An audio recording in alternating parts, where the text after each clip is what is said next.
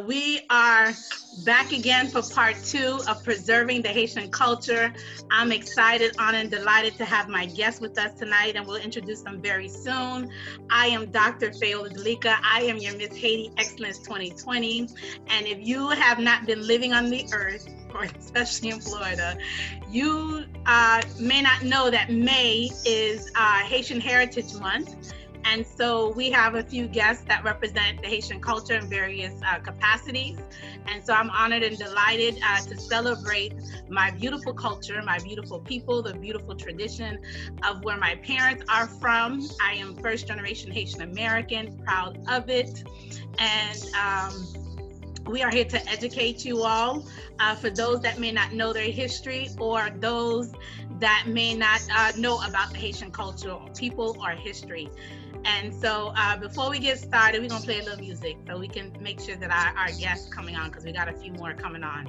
So just bear with us, but definitely you can jam. We're gonna play a little good music, good little Haitian music. So we're gonna do a quick education. So we're gonna do?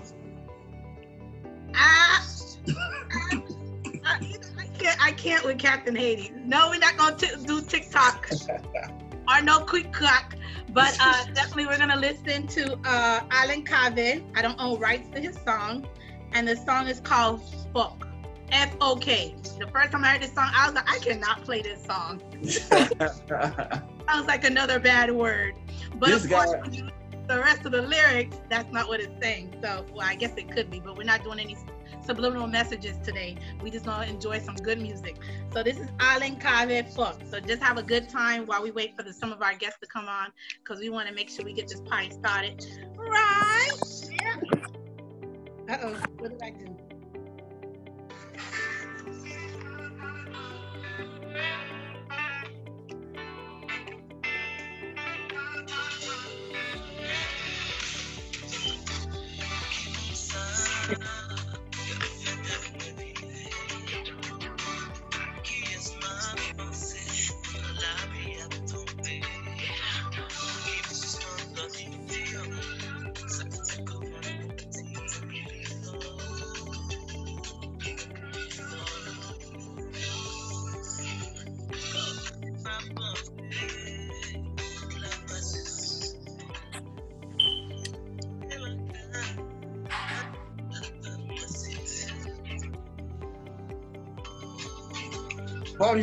Volume. That's the highest I got. Captain Haiti's trying to jam. Yeah. Whoa. Okay,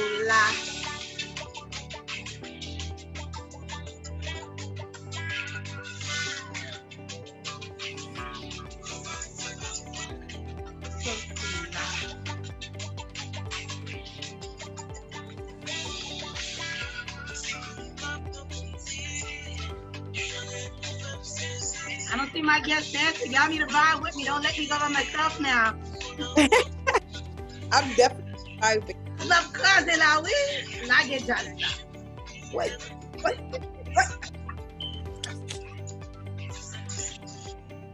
Oh God.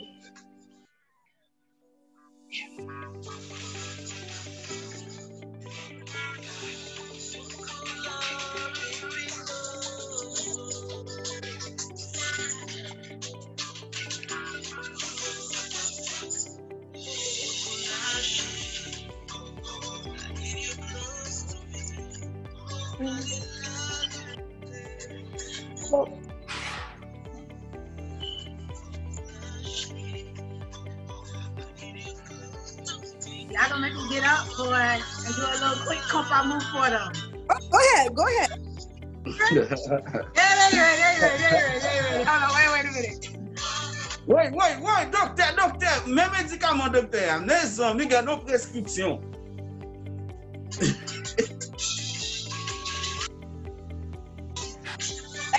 No.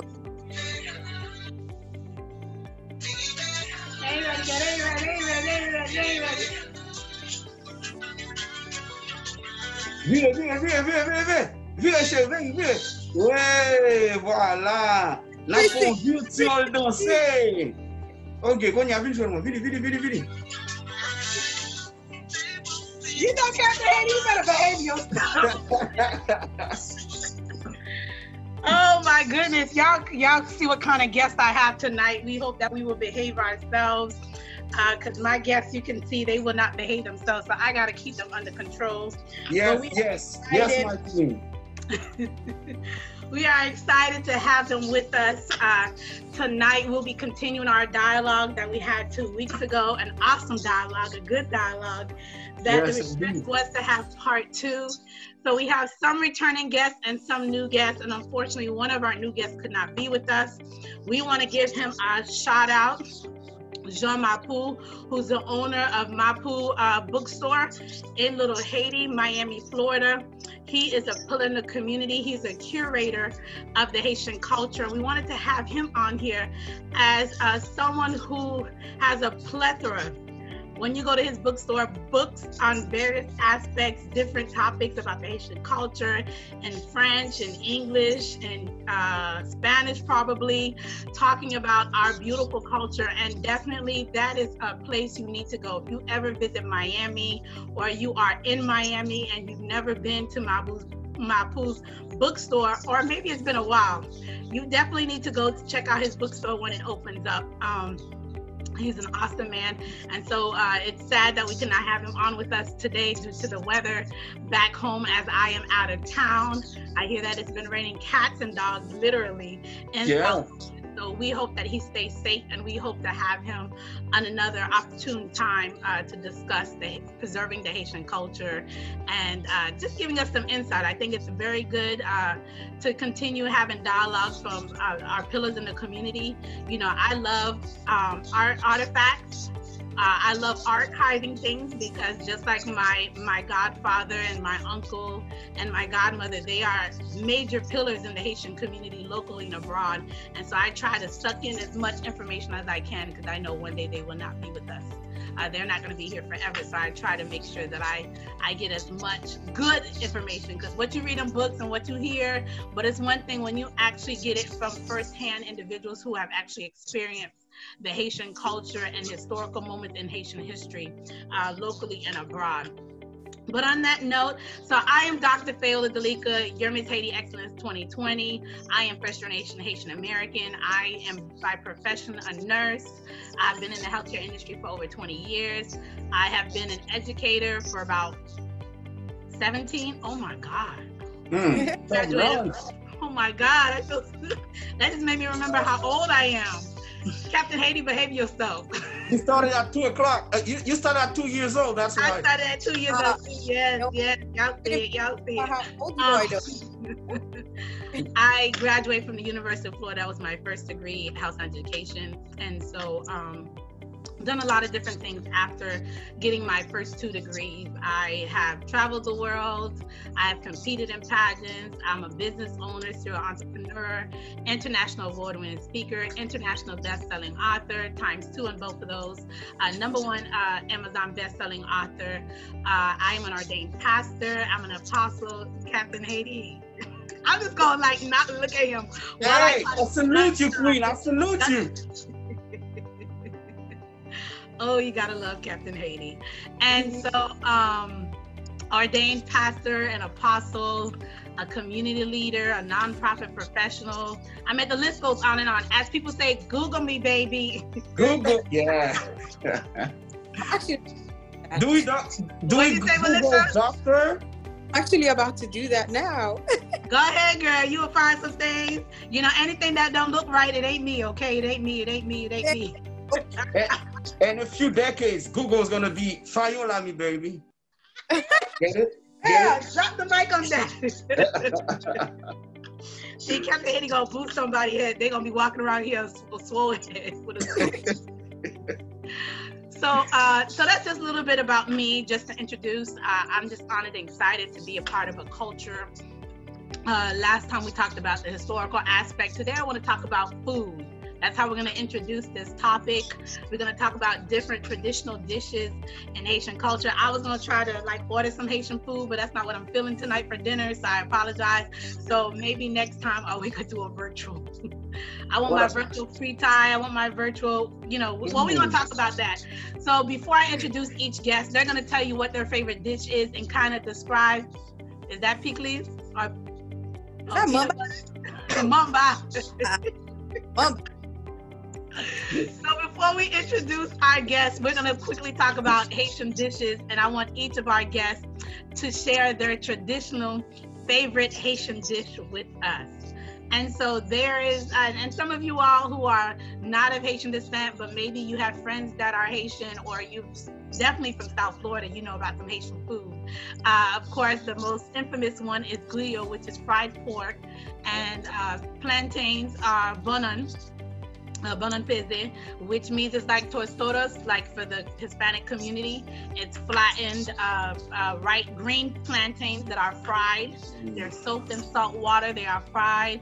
And, we have this spicy cabbage. It's not like a coleslaw. Well, I guess it's like a coleslaw, but it's a spicy coleslaw that we put on our dishes to kind of give it a spicy, tasty flavor.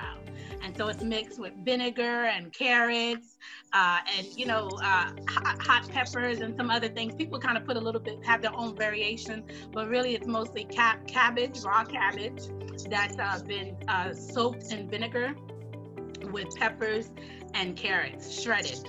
And so I'm gonna go to Captain Haiti. Tell us what is your favorite. Oh, I didn't tell you what my Haitian. Well, you go first.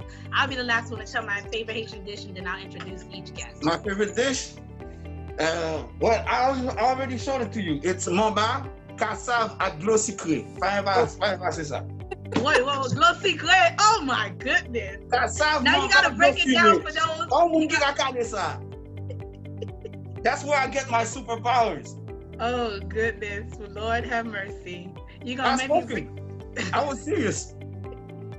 All right, so explain what that dish is in English. So those who are not Haitian, who are watching, they could understand what you're saying about mamba, glo sucré avec cassave. Mamba, it's peanut butter, okay?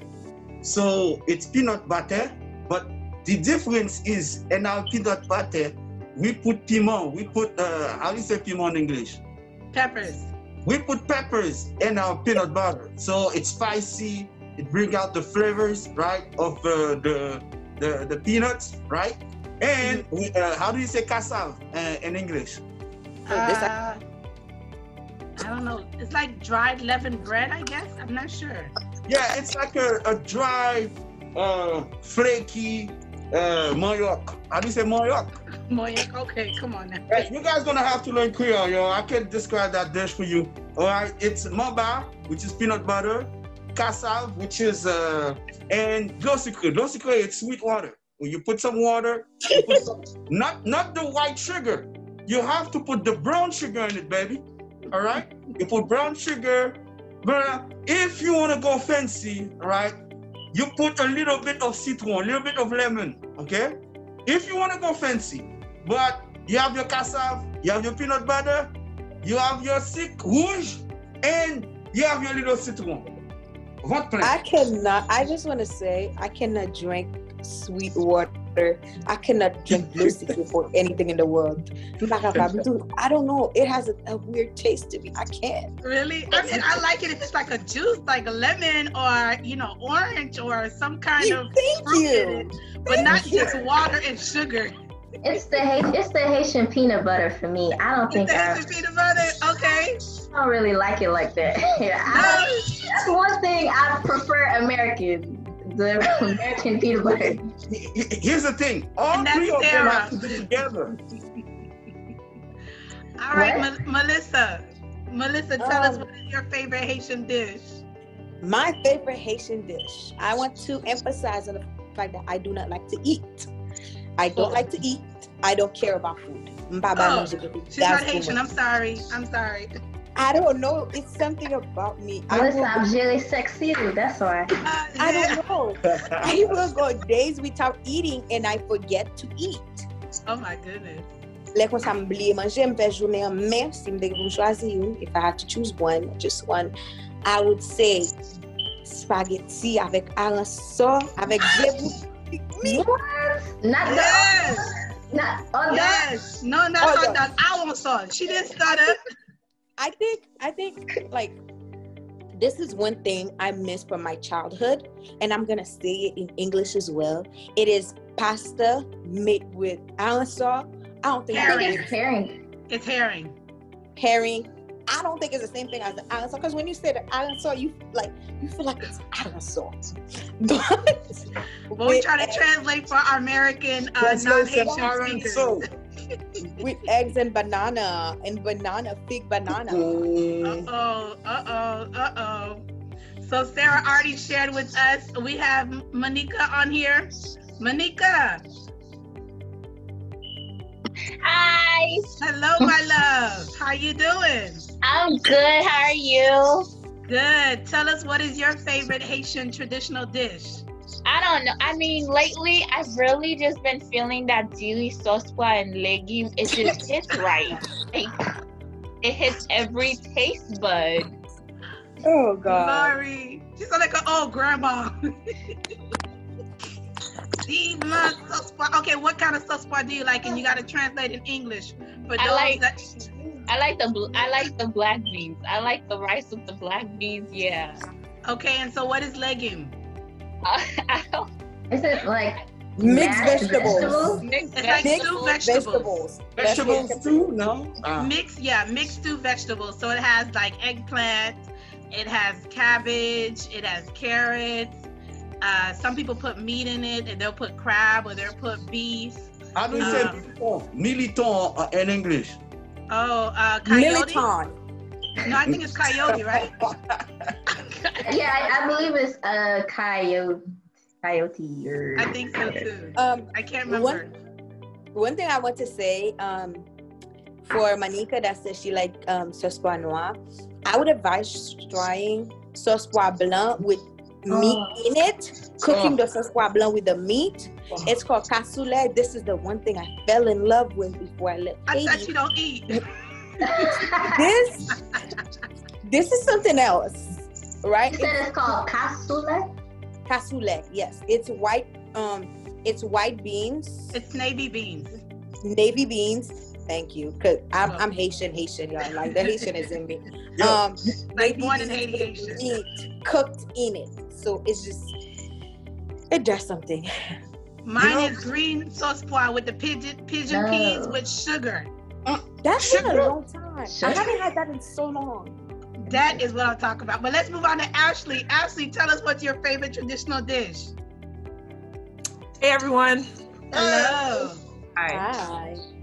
So my favorite traditional dish is something that we have once a year, and I love it so much. You go for suzumu. Don't say it. Like, I'm out of town right now, and I know we have to eat it only in January, but I told No, you don't only have to eat it in January. I love it so much. Like, that's one of my. I think I prefer bouillon. No, I don't like bouillon. I really don't. I actually like bouillon. Who said they like bouillon? I love bouillon. Please. I love bouillon. You got the boy/don't boy in there. Oh, put the boy in it. Yes. Make me some Okay, don't boy. Wait. So actually explain to those, because remember, we have non-Haitians watching, so we want to be mindful. We want to be culturally sensitive.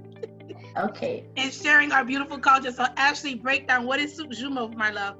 Soup jumeau is like a pumpkin squash soup, and it has beef in it with noodles. It has vegetables such as celery. It has carrots. It's I don't know what it's called. It's like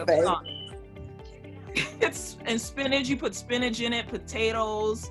What else? What else can you put in there? I know there's It's the Did noodles, you put the pasta, the noodles, long noodles. It's spaghetti? like long noodle spaghetti. Yeah. Yes, I see stuff with goat heads in it. I see that more in bouillon too. Yeah. I think that sums it up. But I also like to have, because during the holiday season they have something on the side that goes with the soup jumeau, and it's the tejejum. Oh, You gotta dip it in the bread. Oh. no. Did she just pull out the bread?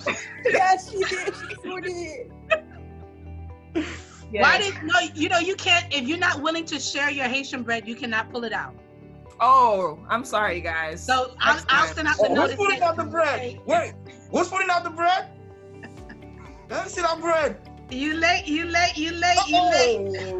Listen, let me tell you guys something funny. So, like, I'm at my sister's house right now. She's in Texas, and I kid you not, my parents loaded ginger root and a whole bunch of pack of Haitian breads to put in my mallet.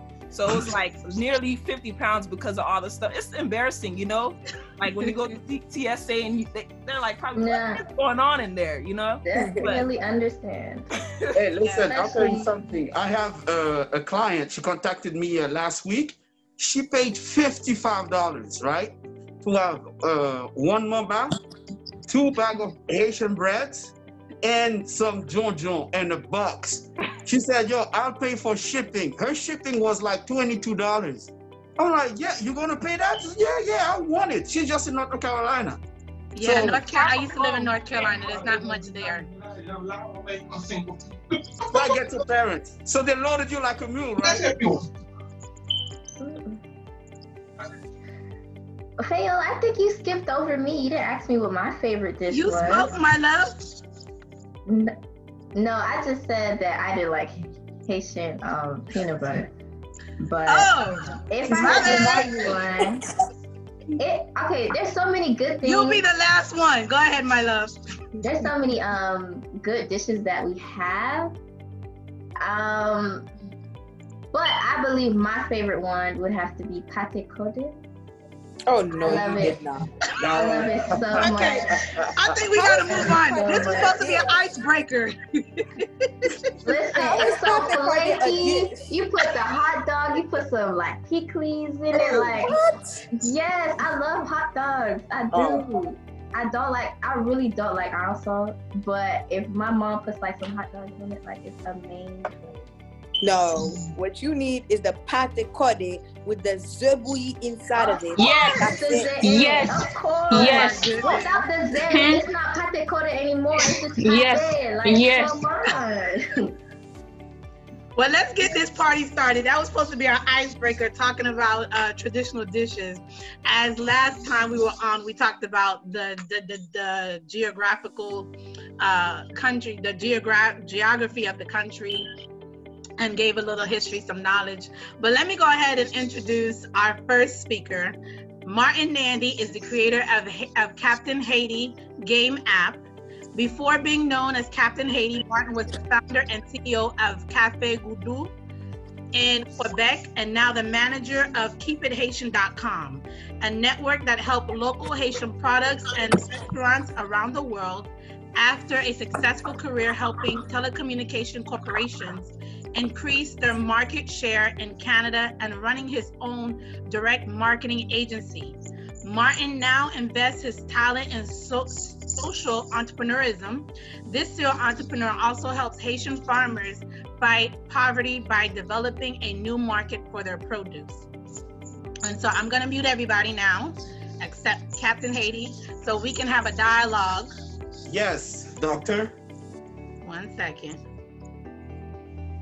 So we can have a dialogue talking about, I guess everybody else muted themselves. So we can have a dialogue. So Martin, Captain Haiti, sorry. Yeah. Last time you were on, you came on as Martin Nandy, and we were talking about businesses. We were talking about your perspective of doing business in Haiti and what that looks like from a remote perspective, as we had others talking about actually being in Haiti. So this time around, we really want to talk about what is the future of businesses in Haiti, locally and abroad. The future of the local business in Haiti is abroad, okay? Because we speak English, we speak French, we speak Spanish, and we are in contact with other cultures. These cultures, to make my point, I'm going to tell you a story. I was selling coffee in Montreal, and when I speak over the phone in Montreal, you think I'm a white French Canadian, right? Because I'm born and raised there. But when I started to sell coffee, I will accentuate my French to have a Haitian accent. Why? Because my authenticity will sell more Haitian coffee.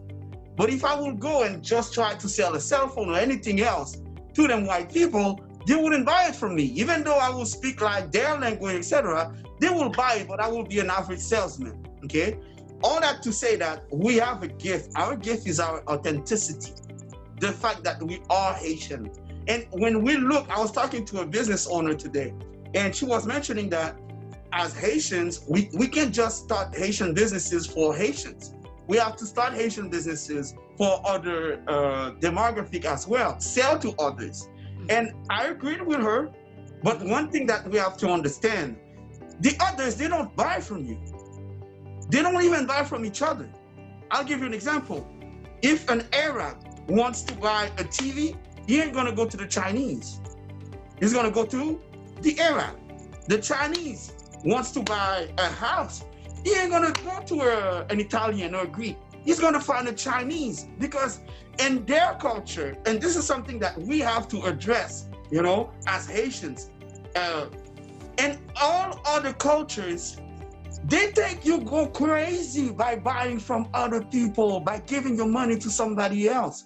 This is something that is inconceivable for them. Again, being born and raised in Montreal, all my friends are from everywhere around the world, okay, that I grew up with.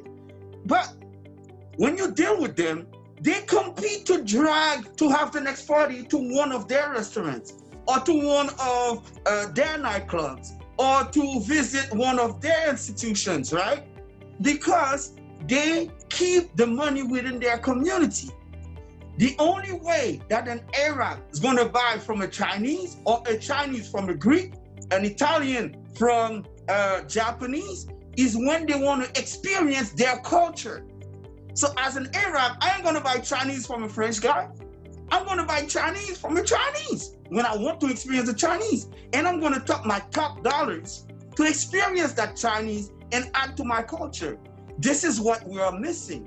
As Haitians, we have to, and when I say that locally, the local business in Haiti is abroad, we are the representative of these businesses. What is the experience? What is the adventure that we can provide to these people, to the world, when it comes to Haiti? Whatever product that we have, okay? These products, we just talked about Mamba, we just talked about Haitian food, etc., right? Well, they want to experience the food. They don't, you know, they believe mainstream media and they think that Haiti is so unstable, etc., so they're scared to go to Haiti. No problem. That represents an opportunity for us to bring Haiti to them versus little Haiti. I would like to, and if anybody wants to chime in, you can unmute yourself. But my challenge to you is, when we look at other cultures, we look at the Jamaican culture, we look at the Haitian, the Hispanic culture, and even though it's a diaspora, but let's look at it as, let's say the Hispanic culture is one. Just for this conversation, we know that there's it's multiple countries, so it's a different. It's not apples and apples. It's apples and oranges. Yes. I think I would like to say what that person said is that we do sell to our own, and that's no problem. But the other thing is, I think when we are so closed-minded that we only sell to our own, that we miss out two opportunities. We miss out the opportunity to expand financially, and we also miss out the opportunity to educate people and expose them to our culture. Yes. And the reason why I say that is, when you look at Little Haiti, how many of non-Haitians shop in Little Haiti on a regular basis, not including tourists? Listen, it's very rare. Very, very rare. But let's go to Little Havana. And we're talking about South Florida, for those that are watching that are not from Florida. We're talking about South Florida because, one, most of us are from there, or reside there. And two, when you look at the pockets of these cultural communities, there's a big population of the Hispanic community. There's a big population of the Jamaican, the Caribbean community. There's a big population of the Haitian community compared to other parts of the United States. When you look at, you know, Little Havana, there still may be a big population of Hispanics on a regular shopping there, but they're still shopping there because when you have a Presidente, I used to live in North Miami off 125th. Where Presidente is located, it's not a big Hispanic community. It's a big Haitian community. Yes. It's shopping there. even though Publix is maybe not even 2-3 blocks away from Presidente. And you know, so I think the challenge is too, and I had a conversation with somebody about this, is that we have to, what happened to our supermarkets, our pharmacies, our universities? And I know there are some that are there. We have a few colleges and universities locally, but I'm saying to the magnitude that we can make a difference. When you look at the Hispanic community, I can name at least 3 or 4 universities off that, and they're not only serving Hispanic community. You know, when we look at their supermarkets, we look at there's Navarro Pharmacy. You know, there's another supermarket, Sabraros. You have Sedona's. What's Sedona's? What's that? Is that a supermarket? Okay, so they have different entities that they're selling outside of their culture. And I think that's what we need to do, because when I first came back to South Florida, well, I would say Miami, I would go and I couldn't even use a credit card in these businesses. I had to carry cash. I don't carry cash. You will rarely find me carry cash. Only time I have cash in my pocket is if somebody's giving me that cash, or I need to make a transaction that I've already made preparation to carry cash. Mm-hmm. So I think there's a lot of challenges when we look at Haitian businesses, how we conduct ourselves, our operating process, and not only that, the mom and pop stores. We look at franchise. The only franchise that I could think of that is Haitian is Chef Creole. Yes. There's another university. There's Azul College. It is a university. They have MBA programs, etc. No, I know, but there's only 1 or 2, and it's not on a bigger scale compared to, I can name a couple Hispanic universities, you know, that are locally. So there is Azul College. There's Day Technology or something like that. So there's a few of them. But, you know, to the point that when are we moving the needle beyond our community and actually making a financial, economic impact to where we are located instead of being a burden? You're 100% right. One thing, one of the reasons why I don't go to meetings, like community meetings and organizations, etc., I'm like, hey, listen, man, I don't have time to waste. All right, you guys want to talk about these big structures, or we should do this, we should do that. What about the money in your pocket? Okay, when you have to buy a loaf of bread, or you just mentioned Presidente, right? Yesterday it was raining. I'd rather walk. Okay, there's the corner store right here. I'd rather walk under the rain to bring that money to Mr. Louis and a mom and pop store in Little Haiti, than go to the little store right here. Why? Because he has to get my money. So when it comes to the money in our pocket, what do we do with it? Because if you don't, in Montreal, we have, the Italians is a big community, right? They have their own hospital. They call it Santa Caprini. And one day I met a young Haitian girl, and I met a Haitian girl, and I told her, what do you want to do? I want to be a nurse. Okay, perfect. Where do you want to work? Well, I want to work in Saint Luc or Santa Caprini. He said, what if in 20 years from now, we'll have a third option to work for the Dessalines Hospital or the Toussaint Louverture Hospital? She said, well, I don't want to be a nurse to work in a Haitian hospital. I want to be a nurse to work in a hospital. One thing I want to say based on that, and I am speaking from my own experience, I was born and raised in Haiti.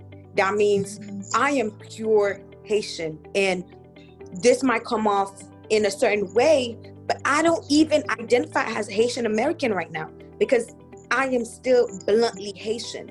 But there is an issue with our Haitian people when it comes to the money goes to Haitian. It would be my pleasure to provide that money to Haitian businesses, to provide it to my brothers and my sisters, because it stays within us. But we have a customer service issue that we need to address. I am at work. For my job, we always cater food every first Friday. And as we're catering food, my boss, who is not even Haitian, she's Brazilian, she wanted to cater food from a Haitian restaurant. Personally, I was not a fan of it. I didn't want to. And we're gonna see why. When we called the Haitian restaurant, that was the first place we called. They told us to call 1 hour later. 1 hour later, we called them. They tell us another hour because it's still breakfast time. Keep in mind, it's 11:30 in the morning. We want to order lunch so we can get it on time.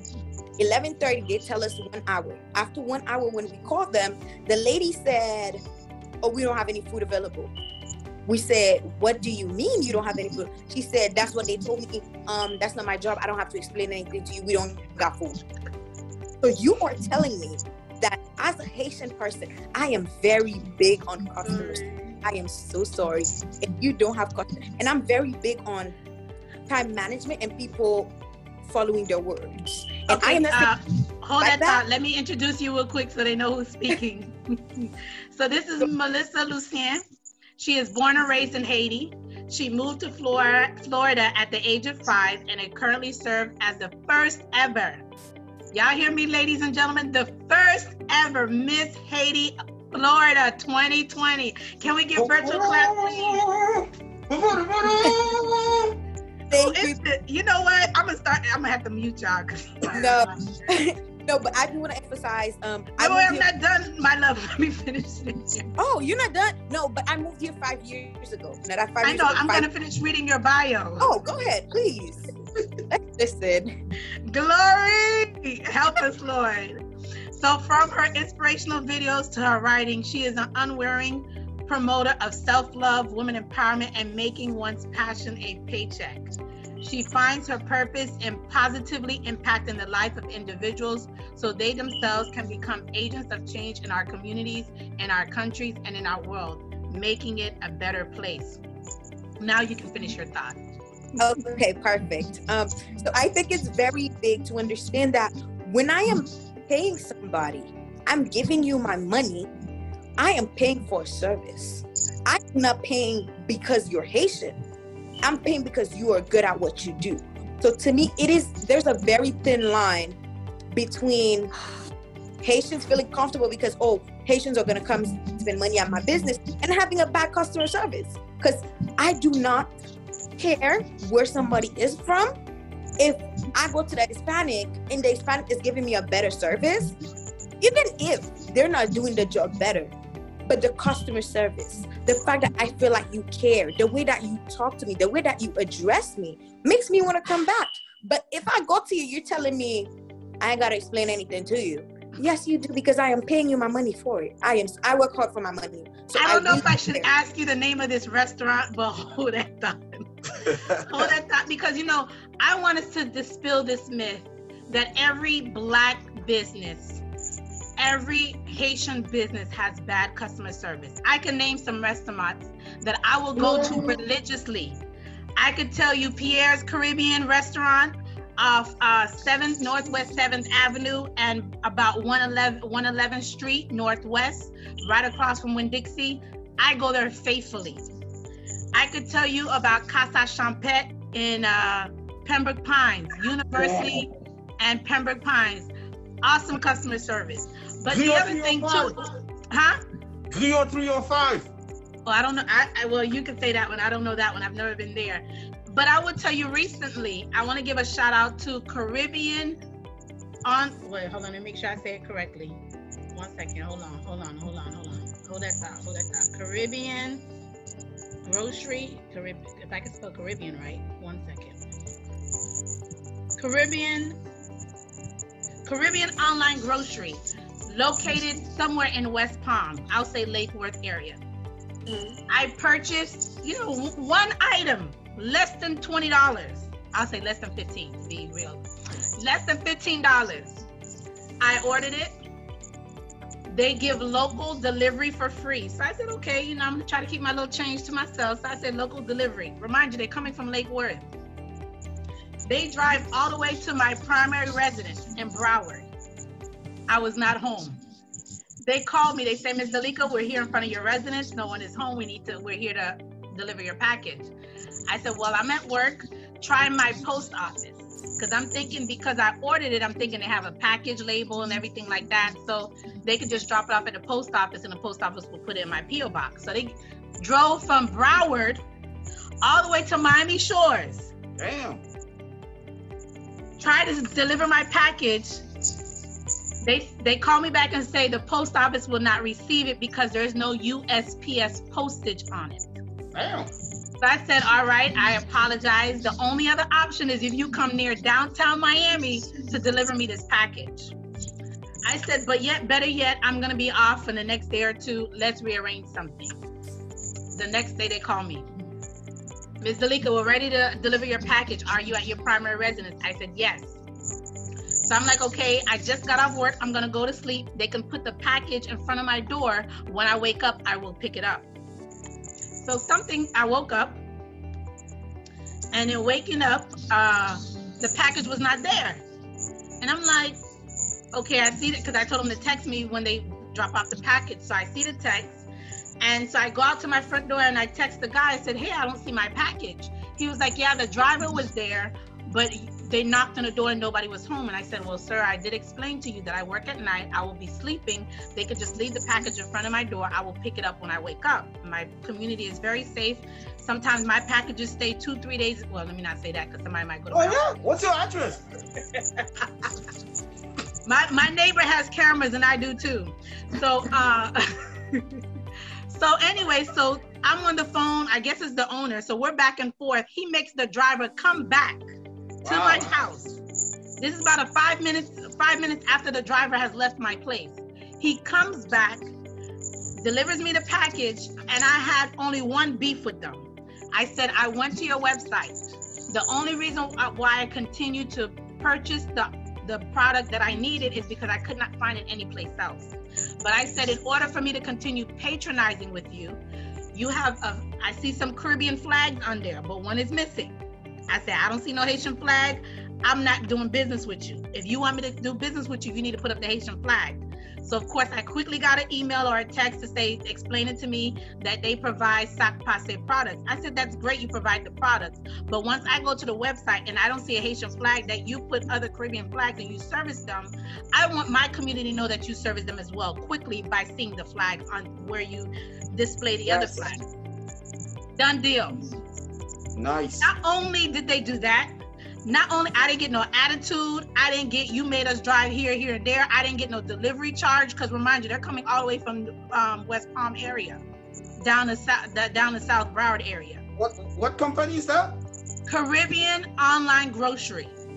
So I want everybody to patronize them, because when we're talking about business, customer service for businesses, I told him, I even blessed the man. I said, I'm going to speak a blessing over your business, because I'm just impressed. And not only that, they gave me a store credit afterwards. Oh, yeah. Okay. Do you see what I mean, Fayola? Do you see the difference, right? And like, it is, to me, not all of them were the same. Correct. But one bad experience will ruin it for everybody else, for every other. And it's important for us to learn from each other, teach each other. Because to me, this is one business that we need. A business that teach businesses customer service. Because but can they afford it? That's the challenge, because Nandy tried to do something different. I've tried to do something different within our communities. Mm-hmm. You know, the challenge is you're looking at an older population. They don't have the economic capacity, probably. They're barely trying to keep their doors open. They don't take credit cards because they said because of fraud and the charges for credit card transactions. You know, there's a lot of challenges that our older generation experience when it comes to businesses. Because if you go in Little Haiti, very rarely would you find a younger person in business in Little Haiti. It's generally an older population that's been around way before credit cards. Well, I'm not gonna say that. You know, way before technology picked up a notch. So go ahead. Okay. If I can bring a better understanding, okay, without explaining, is Dr. Delica just mentioned it. It's a lack of capital. Okay. When you buy from a Haitian business, you don't buy, you invest. Okay, in that business, because very often we don't have enough money to start the business or to employ the proper person. Like when you say, oh, I wanted the restaurant to cater, let's say there's 15 of us, right? Mm-hmm. Well, many of these restaurants, they only had enough money to buy stock for, let's say, 85 people in the morning. So once because they don't have any cash flow. So once they get that money and they get for 85, the profit that they made, this morning, they're gonna run again to buy some more stuff. Why you tell my parents' business? Yeah, I have clients from different restaurants, and one of them he was like, anyways, I don't want to get into too much detail because it will get too long. But Santa Fe it's called PSA, right? So there's I remember in my youth in Montreal, there's this supermarket. The name was Stanberg. Okay, by the name, you know it's a Jewish supermarket. Here's what they did, and I always put things in perspective when it comes to businesses with Stanberg.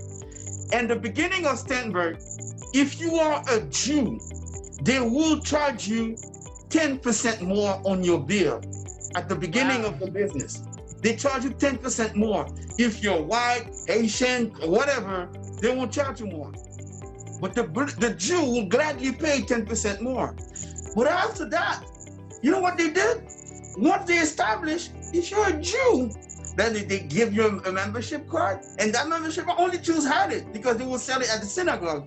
Listen, if you're a Jew, you get 6% less because that 10% allowed them to establish themselves and better serve other communities in order to bring back and give back to their communities. So as Haitians, I always see that we have, like when we go to a Haitian restaurant, I tip them. I tip them way more. Bon, my no restaurant lot moun participer ou m'kembe koblo pou m'bay no restaurant. I do have a question though. Captain. Yes.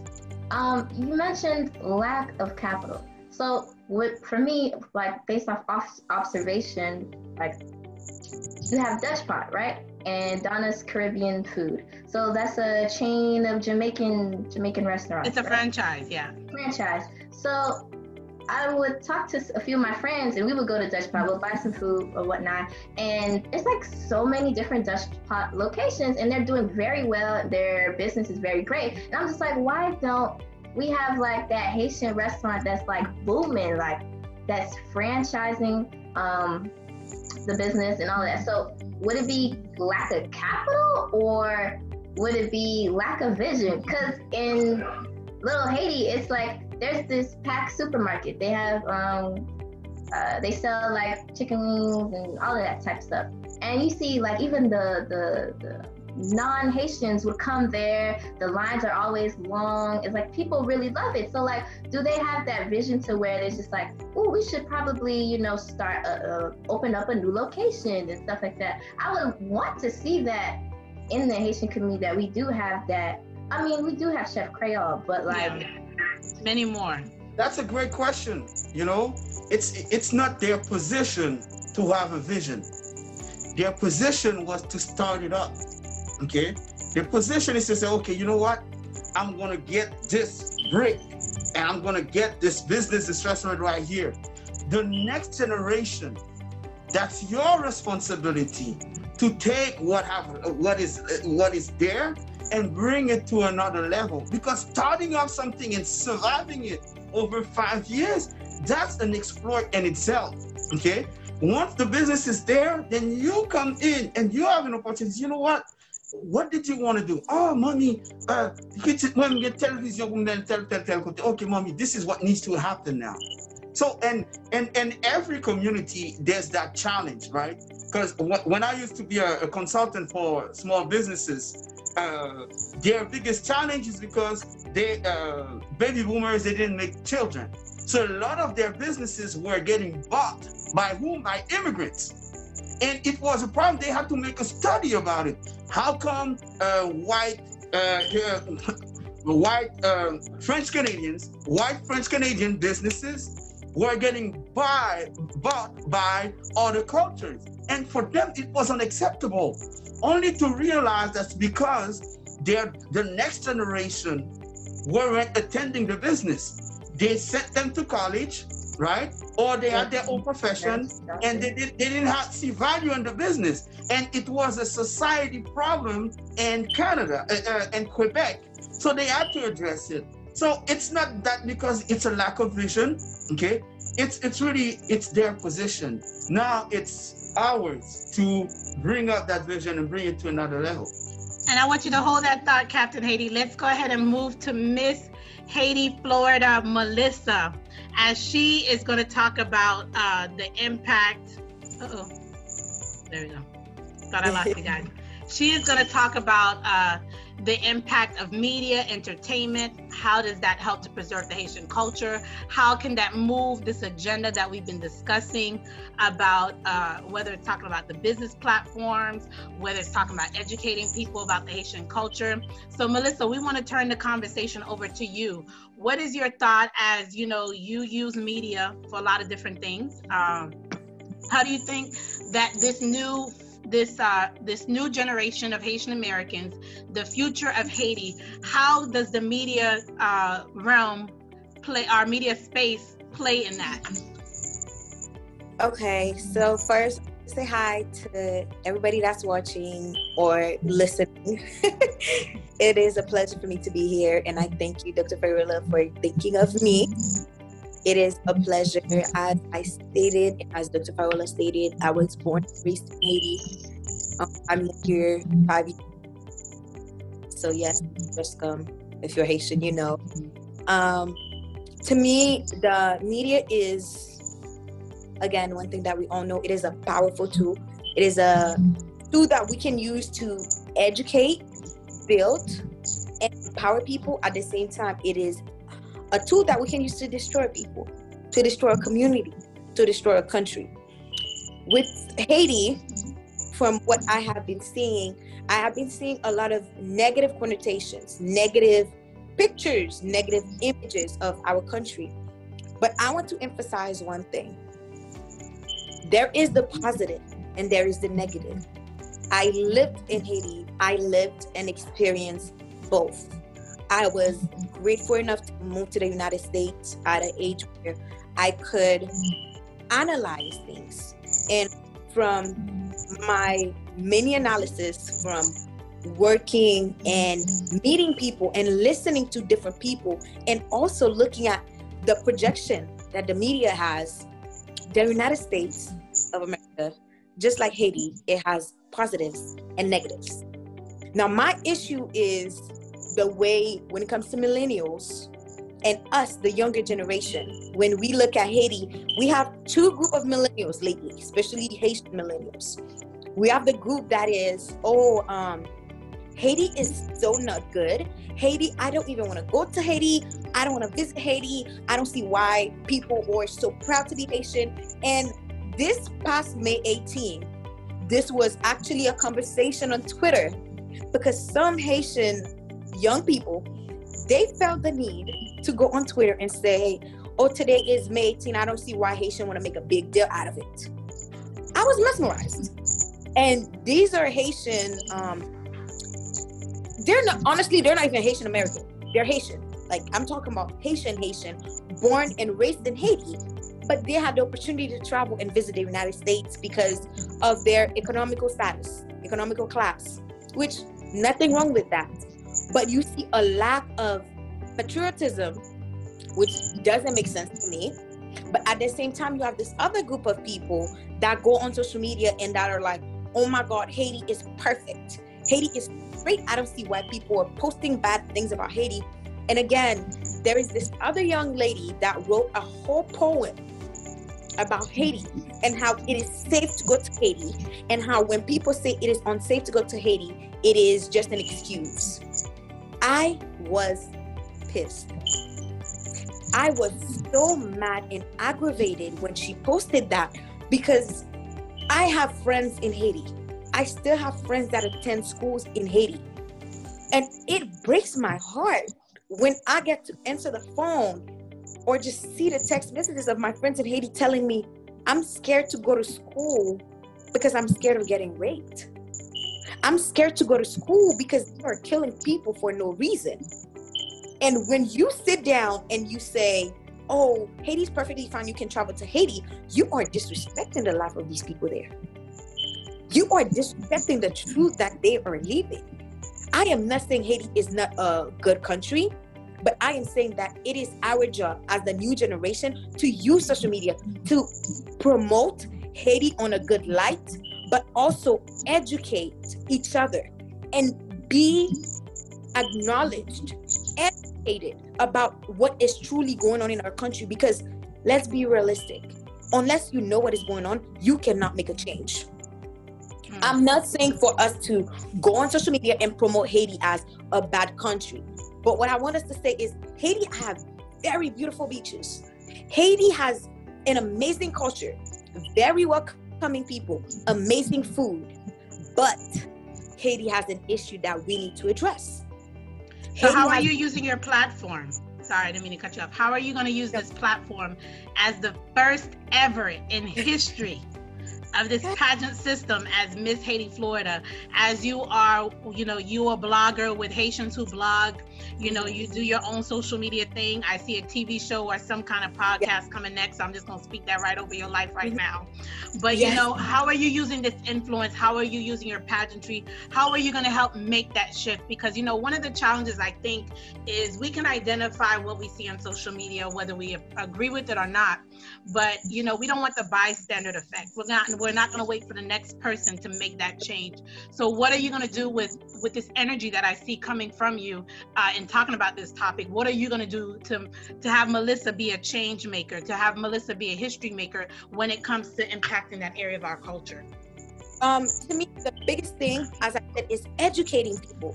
It is my job. Like, I take it personally when I go to an event, when I am somewhere, or even on social media, where people are literally dropping, excuse my French and no disrespect to anybody, but pure ignorance about a country that they know nothing about. So I mainly educate people from my perspective as a young Haitian woman growing up in Haiti and a young Haitian American woman coming here and making it through college and living both realities, educating people. The second thing to me is representing Haiti. It is my job, it is my duty for when somebody see me, and I have heard it so many times when people see me, they're like, when did you move here? And I'm like, 5 years ago. They're like, no way. Yes way. There are people in Haiti that are well-rounded. There are people in Haiti receiving the education that you would never think. So that's my aunt. But I tried to avoid it, but it was like getting louder. I apologize for that. Tell Auntie we need a plate too, okay? Whatever she eating. I will let her know. But there is this stigma that I am changing this stigma just by the life that I am living, just by the things that I am doing. And when it comes to my friends in Haiti, you would not believe me if I tell you that I am literally actively looking for jobs for them. I have one of my mentors that she graduated from Harvard, and she had a group of people that went to Haiti, and they have a program in Haiti for young people, for the youth, and they're looking for people to hire. Guess what I do? These people I went to school with and they graduated college already, I go to them and I say, hey, who's looking for a job? Because we still have group chats. We still keep in touch with each other. And who need a job? You need a job? Okay, perfect. I make the connection. And I tell them straight up, because yes, I care about you, but this is my accreditation on the line. So you cannot mess up, because if you mess up, you're blocking the line for everybody else that's coming after you. And some of them, I'm making connections with people in Haiti. One of them, she's in medical school. And I have friends that are doctors in Haiti. And I call them, hey, I have somebody in medical school. You might not be able to give her a job, but can you get her an internship so she can get the experience? So once she's ready to get a job, she can get it. If she get an opportunity to go somewhere. So this is me doing my part. I might not be there, but how can I help you? So not only I am making the change in you, but I am also making the difference in the country.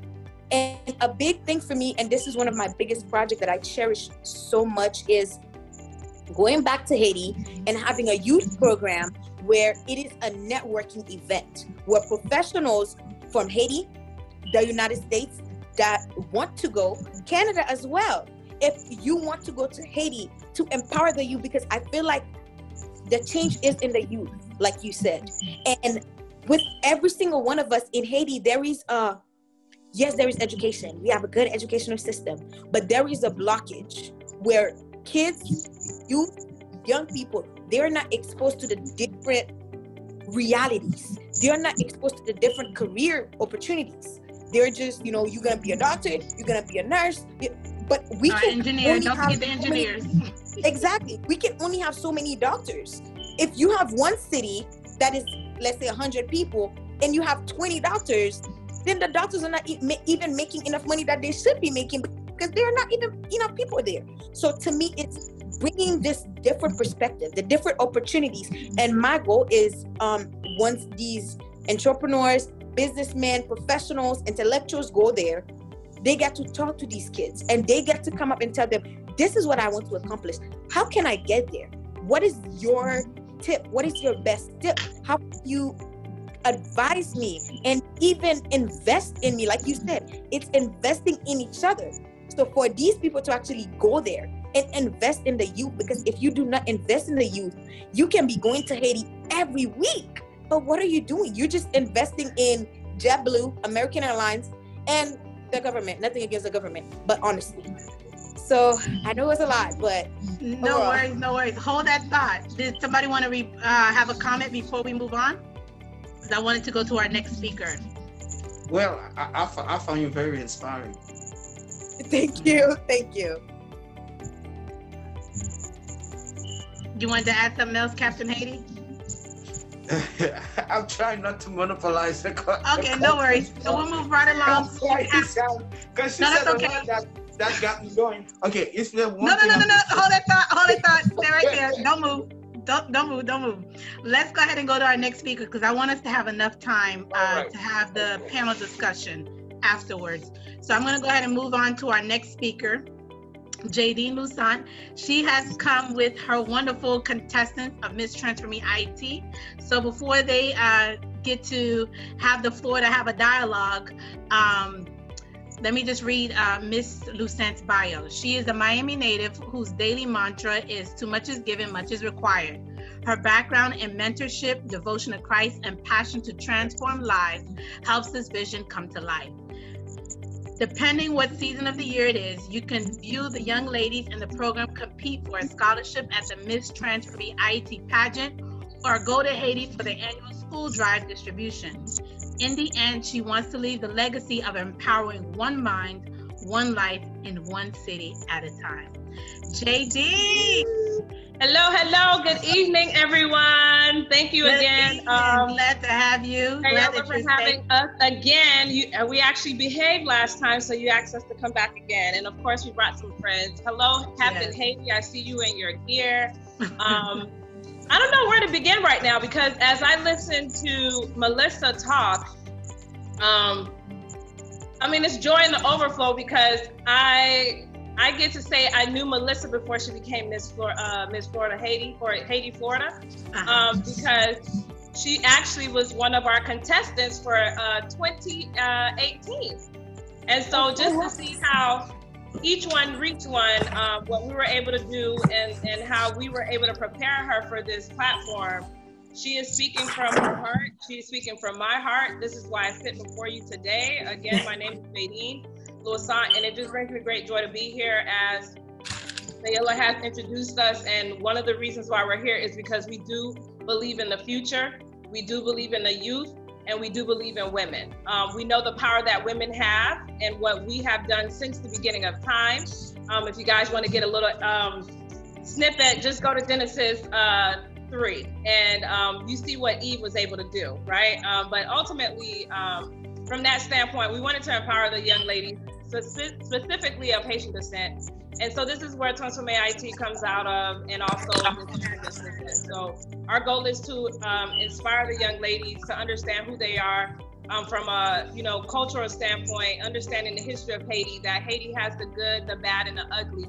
And what we want to do is promote the good and the best. And we know that from there, we stand on biblical principles in doing so, and also giving them entrepreneurial skills so that they can start the project that the Lord has put on their heart, and ultimately go back and give back. So without further ado, I will let the contestants introduce themselves, but I just want to say hello, Melissa, and I've been seeing you. I'm trying to keep up with your fabulousness. I'm trying. you know where you're in my heart, you know dearly, you know what you mean to me. And so of course, this is where it says, you know, you just have to plant that seed and you see how it's blooming. So you are blooming right now, and it's your season. And we're happy to know that we were part of your journey from the beginning before you got to the platform you have today. Awesome, awesome. So we're gonna go ahead. I'm gonna call the contestants out. Miss Sarah, you are up first. Introduce yourself, your platform, and a quick feedback of the discussion tonight. And for Jadine and the contestants, really, it is, what is the future of your organizations, as each of you are tasked with having a nonprofit? How will your nonprofit have a global impact? And I mean global impact. Let's move beyond the Haitian culture. Let's move beyond the Haitian people. Because one thing is, just like if you are a Christian, am I a Christian business owner, or am I a business owner that happens to be Christian? It's the same thing as being an owner of a nonprofit. Is my nonprofit a Haitian nonprofit, or is it just happen to be that the owner of the nonprofit is Haitian? Hello everyone, my name is Sarah St. Fleur. I'm contestant number 3 of the Miss Transformé Haiti Pageant 2020. My platform is health. Let me just keep my platform short. But I do have type 1 diabetes, and also a story stemming from my little cousin who recognized that my grandmother was having her second to last stroke. So that's what kind of stemmed me from getting the idea of me creating a nonprofit organization called L'Avenir Pays, which I believe that the children is the future, right? And it's definitely the future of the success of our country and all the other countries as well. So what we would like to do is we will target children of ages 10 through 18, and we will educate them on health and nutrition. A few of the things that we would do for them is we will teach them how to recognize the common signs and symptoms of common diseases and conditions. Also teach them the importance of nutrition for those things. And with those lessons, we will give them essential tools that they should have at the home, that everybody needs to have at their home. That's really important, such as water sanitizers, such as blood glucose monitors, little things such as pill organizers, to just overall help them improve the overall health status of their communities and in general their country. So with that, like, it's just, with me, when I was diagnosed with type 1 diabetes, I was lucky enough to have things such as insurance. So I can go to a nutritionist so they can educate me on how to carb count and things that I should eat, should not eat. And not everybody is able to afford insurance or given the opportunity to have insurance through their jobs or anything like that. So what we can do is, if I can teach the kids simple things that can help them eat better, especially with their parents. Because with adults, they're pretty much stuck into their old habits anyways. It's kind of hard to change it up. So if I can tell the children that, hey, if you put too much, if you use a lot of salt, then you'll probably increase your high blood pressure, things as such, like oils, fats, high cholesterol. Maybe when they get to their homes, they could be like, hey, Mom, I learned in a lesson today, you're using too much oil, maybe balance it a little bit, with the salt too much. Maybe we can, when we're frying plantains, maybe not frying them twice. So any little things that they can do to help their own parents, especially like what I mentioned before with my cousin. She was the only one in the house, and the only reason why she knew about it is because she knew the signs be fast, is because someone at my church taught it to the group of kids. So if we don't teach them, they won't know. And a lot of parents, when they go off to work, they leave their kids with the grandparents, their parents. So especially with those older individuals, if you never know that child might be there and something might happen. So it means it's near and dear to my heart and definitely why I would want to start this nonprofit organization. It's not even just for Haitian families. I'm just somebody who has an idea who is Haitian, right? And I've seen it within our Haitian community, and I know it occurs in different communities as well. So this is something that would help everybody. And Thank you. Yeah. Thank you, my love. All right, let's go to the next contestant. I'm gonna ask you guys to kind of keep it short because we want to be able to have a panel discussion afterwards, after each contestant introduce themselves. But thank you, Sarah. The next one is Monica. Monica, are you ready? Yeah. So Monica, introduction, your name, your platform, and quickly in a short, concise presentation, tell us how will you take your nonprofit to make a global impact? All right, so my name is Monica Joseph. My platform is Women Empowerment, and I wanted to start a nonprofit called Her Definition because I feel like this is a global problem anywhere. A lot of women have problems defining their own selves. Like, they look to social media to define themselves. Their body is not perfect. Their face is not perfect. Nothing about them is perfect. And with my nonprofit organization, I basically want to help them learn how to define themselves using their own flaws and realize that God made them the way they're supposed to be, and that He didn't make no mistake because God makes no mistake. And to learn to embrace themselves and stop looking for outside definition to define themselves, and instead be able to define themselves through Christ.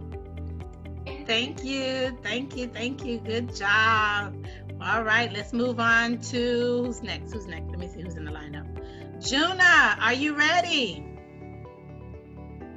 Yes, I'm ready. I'm ready. Oh my God. Good evening, ladies. Oh, such beautiful souls. It's amazing to be able to do this. My name is Juna Borgella. My platform is education. I aspire to open a nonprofit organization called A Work in Progress for the children ages 3 to 17.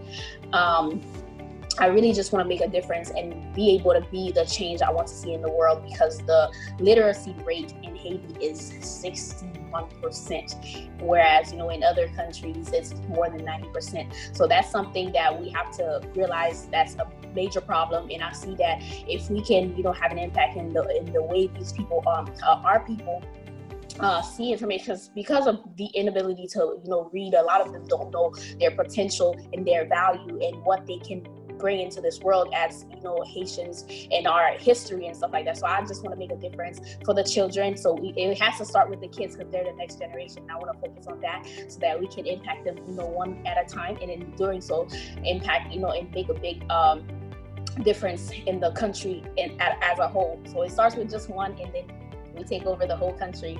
So that's really what I want to do, and I look forward to doing that. Have a great night. Thank you. Thank you for the introduction. Don't go nowhere. This is just the introduction part, just so we can get the conversation going. Sina, are you in the house? Yes. Hi, good evening. So go ahead, introduce yourself. Tell us about your pageantry platform and how your nonprofit organization will make a global impact, and keep it short and concise. Okay. Hello, everybody. My name is Sina Leve, contestant number 1. My platform, I'm from Gagwa, and my platform is environment. Basically what I want to do with my platform is open a nonprofit organization, and what we'll do is basically focus on recycling, because we know our country environmental problem right now. So what my organization will do is like give the community like garbage, I say that, containers where they can put their garbage in, and we will like pick it up and pick up the trash, technically clean the community, if that makes sense. And I believe that's a global problem too, because when that also can impact the ocean and the I don't know how to say that, but yeah. I don't want to say much. That's about it. All right, Miss Cena, thank you so much. We appreciate you. Last but not least, Miss Ashley, are you ready? Are you in the house? I am here. Good evening, everyone. Just don't take out the bread again, okay? Because I haven't eaten dinner yet. So I'm sorry, I promise. Go ahead, introduce yourself, talk about your pageantry platform and how we'll make a global impact, and keep it short and concise. Not a problem. Good evening, everyone. I'm Ashley Demostein. I'm contestant number 7, running for Miss Transforming Haiti 2020. And my platform is environment. The reason why I'm tackling this is because the past time that I went to Haiti, I noticed trash everywhere. And I wouldn't say I'm like a tree hugger, but when it comes to pollution and clean water, it just irks my soul. So from the last visit, I just told myself mentally that I would have to disregard the background noise. I do apologize. But I told myself mentally that I would have to make a change. So now that I have an opportunity to do it, my nonprofit organization is called Nettoyer. Just a moment, you guys, sorry. Okay. Sorry, that was my nephew. But my nonprofit organization is called Nettoyer Haiti. And we're taking a step at a time. So the first thing that we'll have to tackle is cleaning up the waterways and picking up the trash. So I will introduce workshops to school curriculums called Nettoyer Haiti. Workshops, it will teach the children how to clean up, how to pick up, how to sweep, how to do like minor cleanup that will make a big impact in the community. So we'll work small, but eventually it will lead into something that is bigger than what it is. Then my main goal is actually to have systems and wells to filtrate the water systems throughout the nation. So with that being said, what I see that my nonprofit organization can cause globally is impact other small islands, because Haiti is not the only place that is experiencing this. Haiti doesn't have a central waste system. There's other places in the Caribbean that does not have a central waste system. And as crazy as it seems, although China is a big place where we get all of our resources, all of our stuff and shipment, China has a big waste problem as well. India as well. So with that being said, I feel like if me, Ashley, just one person can make a difference, it would help others to give the push and the idea to make a difference in their areas, in their countries, you know? So slowly but surely, if I am, hopefully, when I do become successful with my nonprofit, it will not only tackle Haiti, but it will go into other nations as well as a nonprofit waste organization. But that is my goal for Nettoyer Haiti. Thank you, Ashley. I think I covered all the contestants. Jadine, did I miss anybody? I think you did. All righty. So let's have this dialogue. I'm going to unmute everyone. I need to see faces. Hello. Thank you. So let's have a dialogue. So there's a lot of discussion about the ideas of these nonprofits. But let's talk about, we talked about businesses, we talked about media. Let's talk about how we can change the impression of the Haitian culture, the people, on a global scale. We know number 45 call us the SHIT country. Throughout history, we are known as the poorest country in the Western Hemisphere. In DR, they call us the Black Devils. There's other countries, other discussions identifying who we are. Before we came on the Facebook Live, we had a discussion about what is our true identity. So let's have that conversation. Well, I would start and say that as much as we know about Haiti and its history, Haiti is a diamond in the rough. When you find a diamond, most people don't know, it's like coral-like black, right? There's enough pressure that needs to happen in Haiti for it to burst out to be that diamond. I know that Haiti has the potential to do so because of what they were able to do when they were able to get out the 3 superpowers. So again, as we're talking about this conversation, preserving the culture, as these generations are going, they're going out, it has to be the new generation with new ideas, new concepts, and what our parents could not do, they did for us, because they allowed and opened that door for us to come to a place where we could get the education, that we could have the resources. And now it's our job to take what we've learned and bring it back to the country. And I know last time we had the conversation, Captain Haiti said, what he's doing there doesn't require his presence to be there. But there's other things that needs to happen in Haiti where presence needs to be there, where we're teaching the people. I think one of the things that really has hindered Haiti is that a lot of people have invested. Not only Haitian people of Haitian descent, you have people around the world, different cultures, they invest in the country, but there's a level of teaching the people. If I teach you how to fish, then you don't need me like in the next 10 years, because I've already planted this seed and you're gonna teach the people that are there. So I believe Haiti is a diamond in the rough, and when it sparkles, everybody gonna want a little piece of Haiti. And I know we're ready to be there doing what we need to do in the forefront. So that's the hope that I have with the country, with the people, with the resilience, with our history. It's a diamond in the rough, and it's going to take people of like-minded to understand where this country has come from, where it's going, and how they're going to be part of that narrative. So I'm excited because Haiti is the place to be. And I forgot to say, the theme this year for the pageant is Haiti, the Pearls of the Antilles.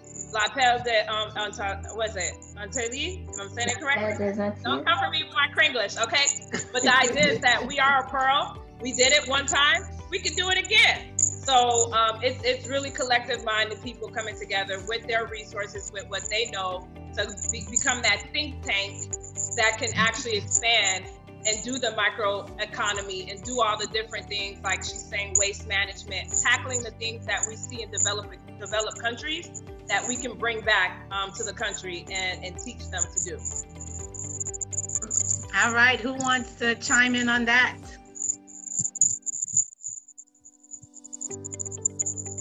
Y'all kind of quiet. I hear crickets. Crickets? Well, I think one of the challenge is, Haiti's revolution is a similar revolution to the African American community here in the United States.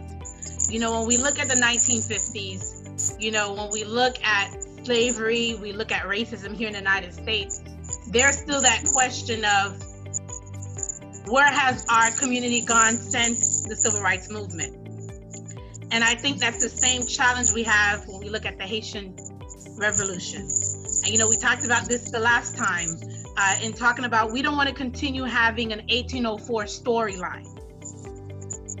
Yes, we need to remind people about Haiti being the first Black republic in the New World to win its independence from the greatest army. We hashed that into the ground. What is the next storyline that we have? What is that next shift? What is that next paradigm shift? What is that next movement that needs to take place?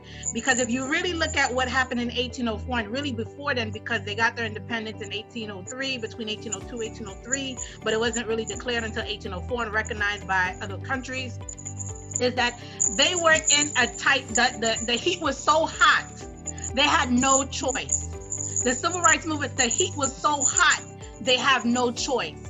I think that same heat is happening in Haiti and the United States. We just saw today that a Black man in Minneapolis was killed by an officer because the officer had his knee choking him, suffocating him. So there's still that challenge of people of color, where no matter where we come from, we still have a fight that has to be done. Will that fight ever end? Only time can tell, and only God knows. But for our generation, what does our civil rights movement look like? What does our American Revolution look like? What does our Haitian Revolution look like? So that when people look back at the challenges that we're facing, because the heat is hot enough to have a revolution. Who's going to lead that revolution?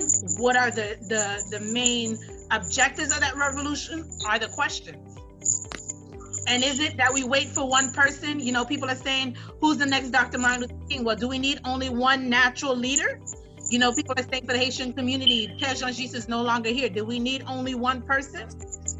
That one person took the challenge. That one person knew that there was more to life, just like Dr. King said, Dr. Martin Luther King Jr. He said that I see the promised land. And he knew his struggle was not for his generation. He was that Moses that was not going to go to the promised land, but there was the Joshua generation. And many people refer to our generation, you know, within the later millennials, that we are that Joshua generation. But what is our responsibility? What is our responsibility? What are we supposed to do? What does that look like? How do we organize? How do we push a different, we need to rebrand Haiti. We need to retell our story. How do we do that?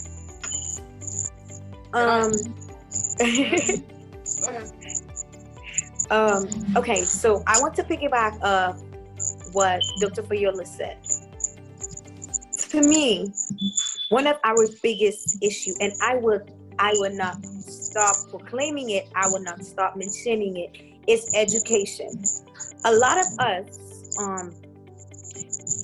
I don't want to say Haitians, but people, like, as descendants of Africa, as descendants of people that went through slavery, that were enslaved, a lot of us still carry a slavery mindset. And it can be a very sensitive topic, but this is something that we need to address.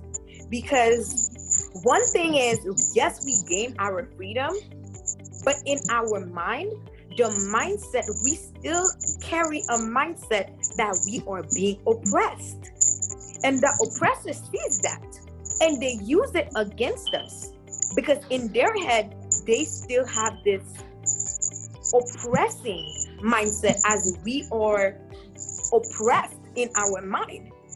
Because one of the biggest things is education, getting the education that you need. And I'm going to keep on bringing back my job, because starting to work in immigration, I am finding out so much that I did not know. And it is amazing because the knowledge is out there. But a lot of time, we don't look for it. We don't look for it because we don't even know it exists. Sometimes we don't look for it because we're just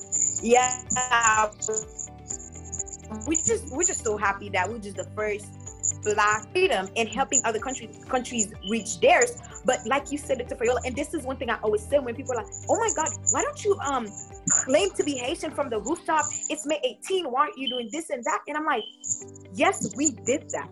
And I put respect on it because our ancestors died for it. But what are we doing now? Because was I to be Kathleen Flo, I'm going to take her because she's that one woman. Was I to be Kathleen Flo sitting there, I would be looking at us like, what are you guys doing? What are you doing other than saying, oh, 1803, 1804, we were the first Black Republic? Yes, perfect. What now? You went from 1803, 1804. If we take the beginning of the years 2000, like, or maybe before that, as a matter of fact, one Haitian dollar was worth $1 American dollar, right? At some point in history. Now we are talking about $1 American dollar is worth over some good, over 20 Haitian dollars. What are we doing? Because I want, this is my biggest challenge for the younger generation. Yes, we are free, but what are you doing with this freedom? How are you using this freedom to expand? Like we said, you are a piece of diamond, and what the ancestors did is they took that diamond off the floor, but who's molding it?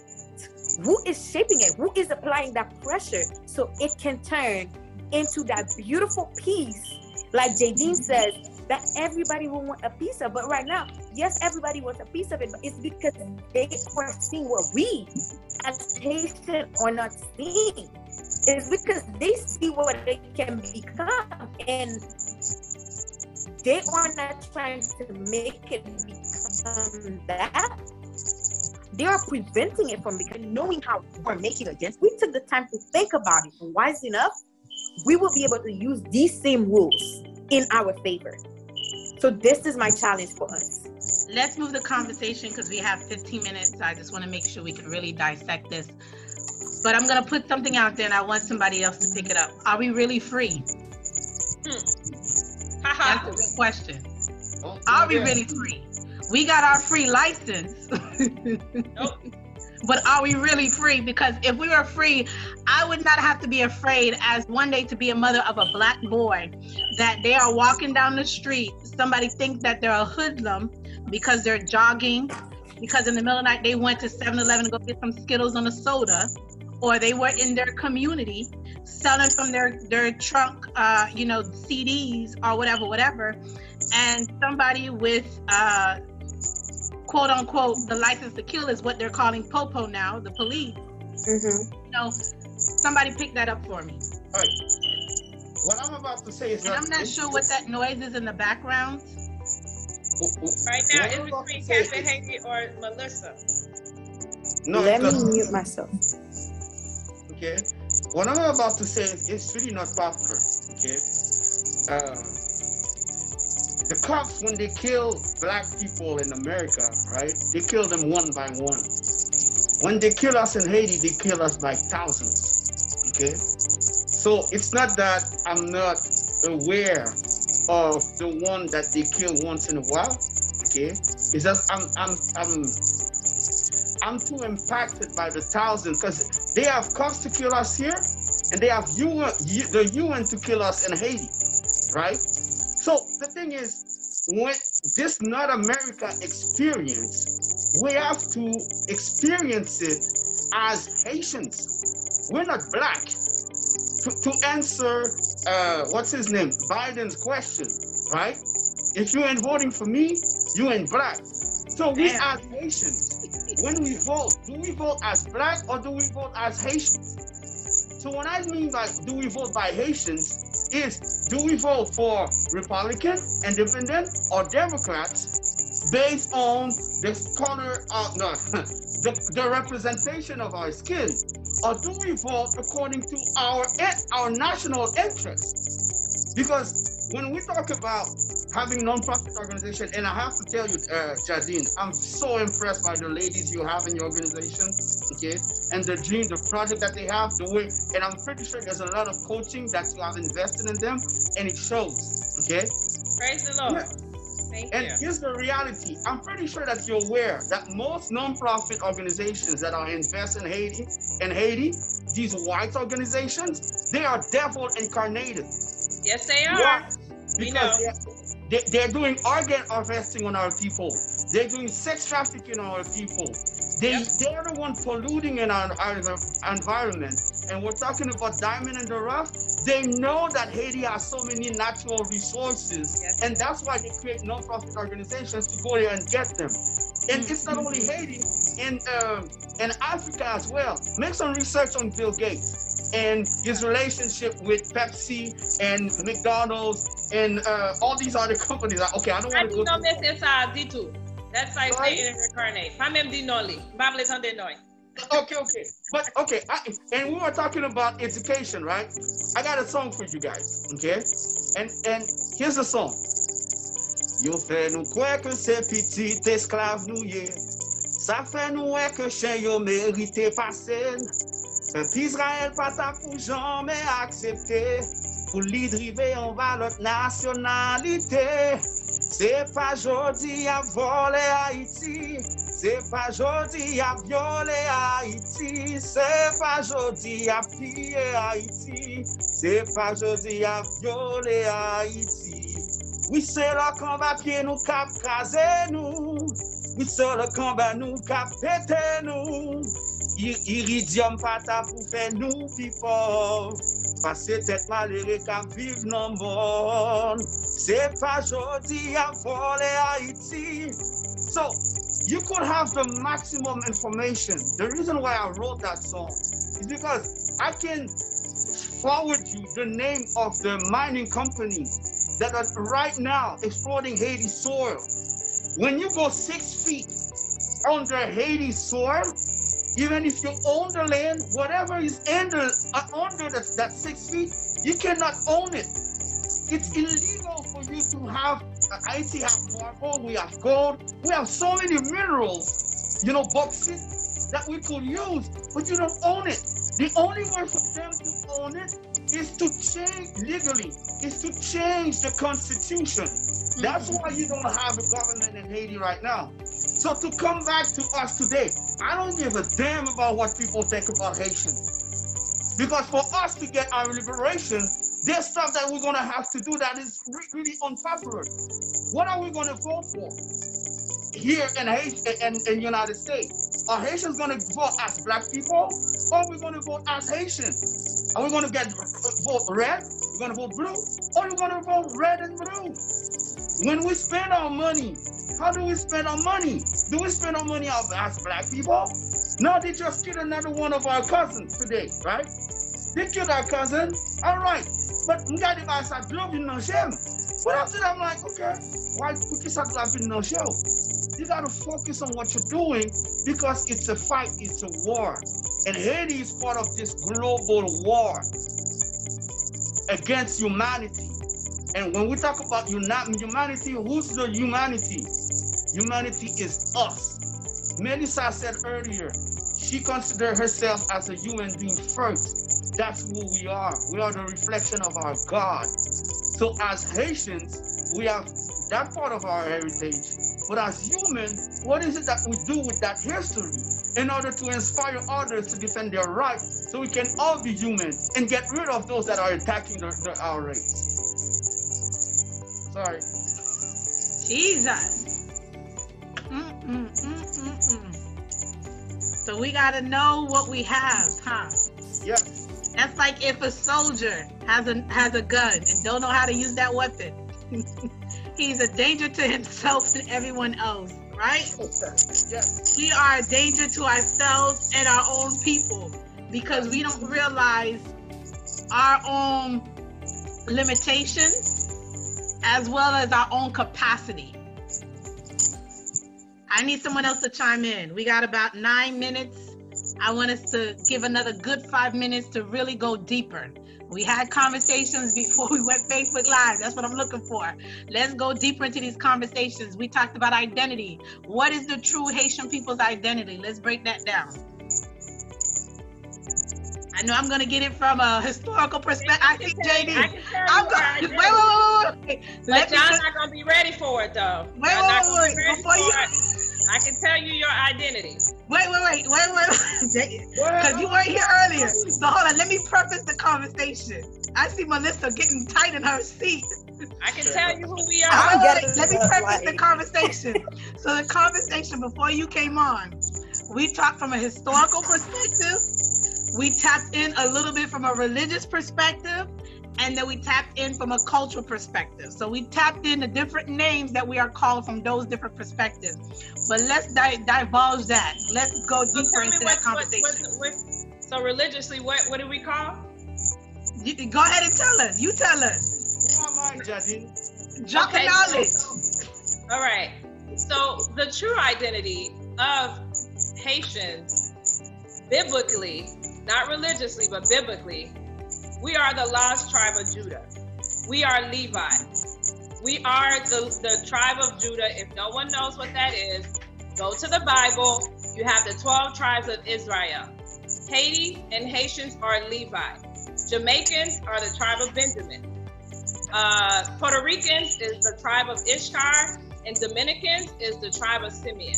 If someone thinks I'm lying, I need you to go read Deuteronomy 28 and read the blessings and the cursings of the Bible.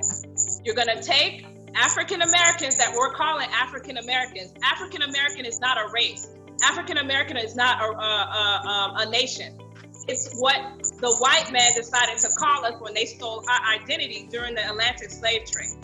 We are the Hebrew Israelites. If no one is understanding this, you can go do your research. Haitians are the tribe of Judah, which when you look in the Bible, Israel was separated from Judah. We are the Levites. And you can take that to the bank. But that's a whole nother conversation where we can, take it offline. But we are the Hebrew Israelites. I am not African American. I am not Black. I am not Afro-Caribbean. I am Hebrew. So no part 3, right? Until we know that, until we take the time to know that, we will continue to do what we're doing. When we're fighting the Dominicans, when we're fighting the Puerto Ricans, when we're fighting the Jamaicans, we are all cousins. Just like he said, Captain Haiti already said it. We're all cousins. The guy that died today, that's our brother. That's our cousin. But we don't know this because we have never taken the time to really read the Word of God and ask the right questions. Who are the owners of these slave ships?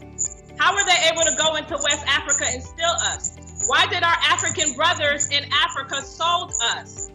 These are the questions that no one wants to ask. And until we go that deep, we will continue to do what we're doing today. So you don't know who you are, you will fall for anything. And what you're saying is, I'm not voting for Republican, I'm not voting for, what's this other one? This other group. Democrat.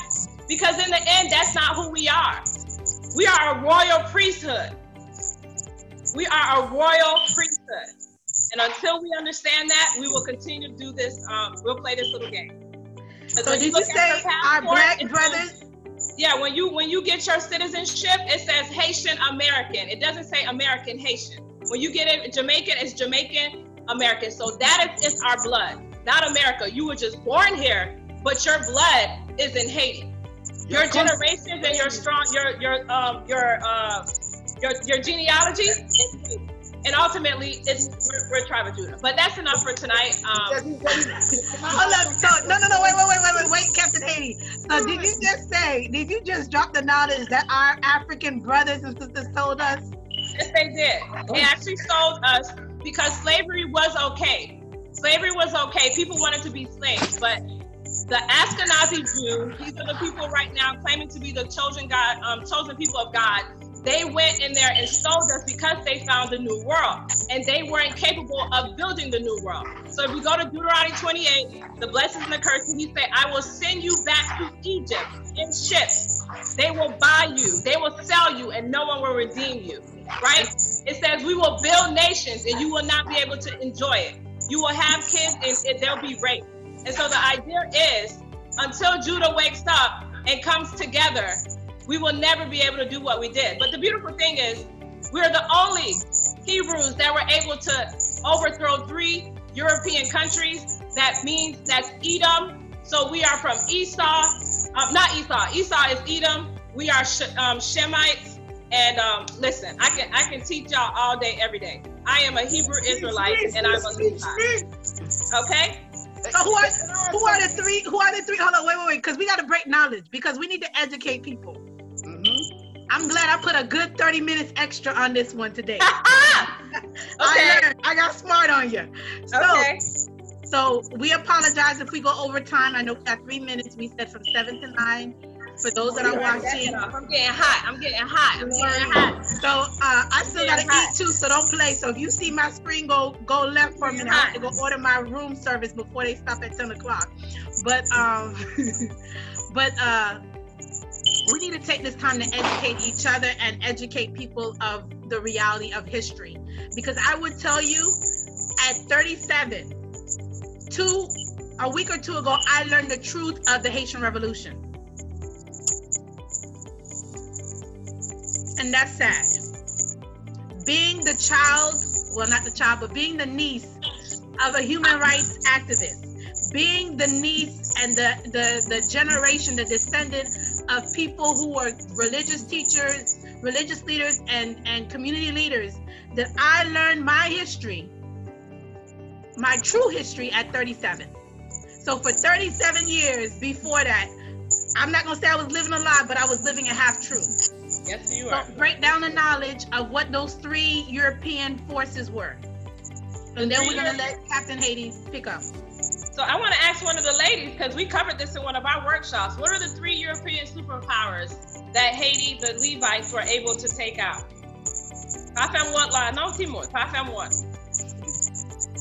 Because they were not in your head when they were not in their heads when you was dropping knowledge. So somebody was taking notes. So Sarah, you're gonna answer. Manika, Ashley. Melissa, slow down, sis. Slow down. I'm calling out. I'm calling them out. What's the question again? What's the question? Oh my goodness! What are the 3 refreshing that Haiti was able to conquer? France, the first one. All right, France, Spain, and what is it? Portugal? No. Girl, you said Spain. Let somebody else get the third one. Oh, you said Spain. Leave it at that. You get that one right. Alyssa wanted to teach her hat today, boy. Whip it in. Who else? Who wants to drop number 3? So we. I know. Let me see. Oh wait, I think it's only Juna. Captain Haiti, do you know? There's so many versions of our site. I know we resisted German. Okay. So I know French, of course. Spain for the west side, the east side of the country, Spain. And we also defeated Britain. There you go. Absolutely. Ding, ding, ding. Superpowers. All right, Captain Haiti, chime in. Okay. One thing that you mentioned by the killing of our cousins, right? And you say when you reclaim our heritage, one thing that is very, very important, okay? Never, never, never, ever, ever claim that you're Black American. Yep. Ever. Even the Haitian American, okay? Claim yourself as Haitian. I'll tell you why. If something happened to me today, I'm born in Montreal, Canada, okay? Something happened to me today on my passport. It's an international incident between United States and Canada. But if I claim my Haitian heritage, it's an international incident for my home country. That's why whenever I identify myself, I always name my full father's name, Diocel Jean-Baptiste, and my full mother, Renaud Chéri. Because when you do that, you're claiming your lineage, and they were born in Haiti. And it goes even way deeper than that, okay? Right. So that's the first thing. Second thing, when it comes to us, your identity, your main identity is that you're the children of God. That's the main one, okay? But don't get confused. Whenever you are, okay, you use the one that serves you better in the circumstance so you can take advantage of the reality. Yes. Okay? So whenever I go, some people will say, hey, we're Tainos. Yeah. Most people don't know that a lot of us in the Caribbean and Haiti came from North America as well. Black Americans don't know that a lot of them, most of them are Aboriginal people of the land itself. People don't know that this is not a country, America is a corporation. Hello. Say that again for the people in the back. America is a corporation. Okay. You're under the kingdom of Morocco. When you see this, okay, on the flag, okay, the coat of arms, you see this, the bonnet? This represents the wars. There's many interpretations to it. Right now, they even reverse the color. But the red is on top and the blue is in the bottom, right? So the thing is, whoever you are, people see me out. What are you today, Captain Haiti or Martin? What do you want? Okay, let me see what today. But when I say I don't give a damn of how people perceive me, it's because I know what I'm aiming for. You have Hollywood, you have the media, you have hip hop, okay? None of these industries are owned by Black Americans, but they dominate as talent. So whatever the message they want to communicate, for example, you see the election circle is coming out, all the media, they're just going to talk about Black men that they're killing because they want the Black vote to vote for Democrats. Because they're like, yo, the number one issue that they want to have on the table is not reparation for the descendant of slaves. But they want to be scared, oh, you know what? I'm voting for a Democrat because Republicans are racist. They want to make each election for Black people as an issue about the color of your skin. That's why I say you as Haitians, who cares if you vote for Democrat?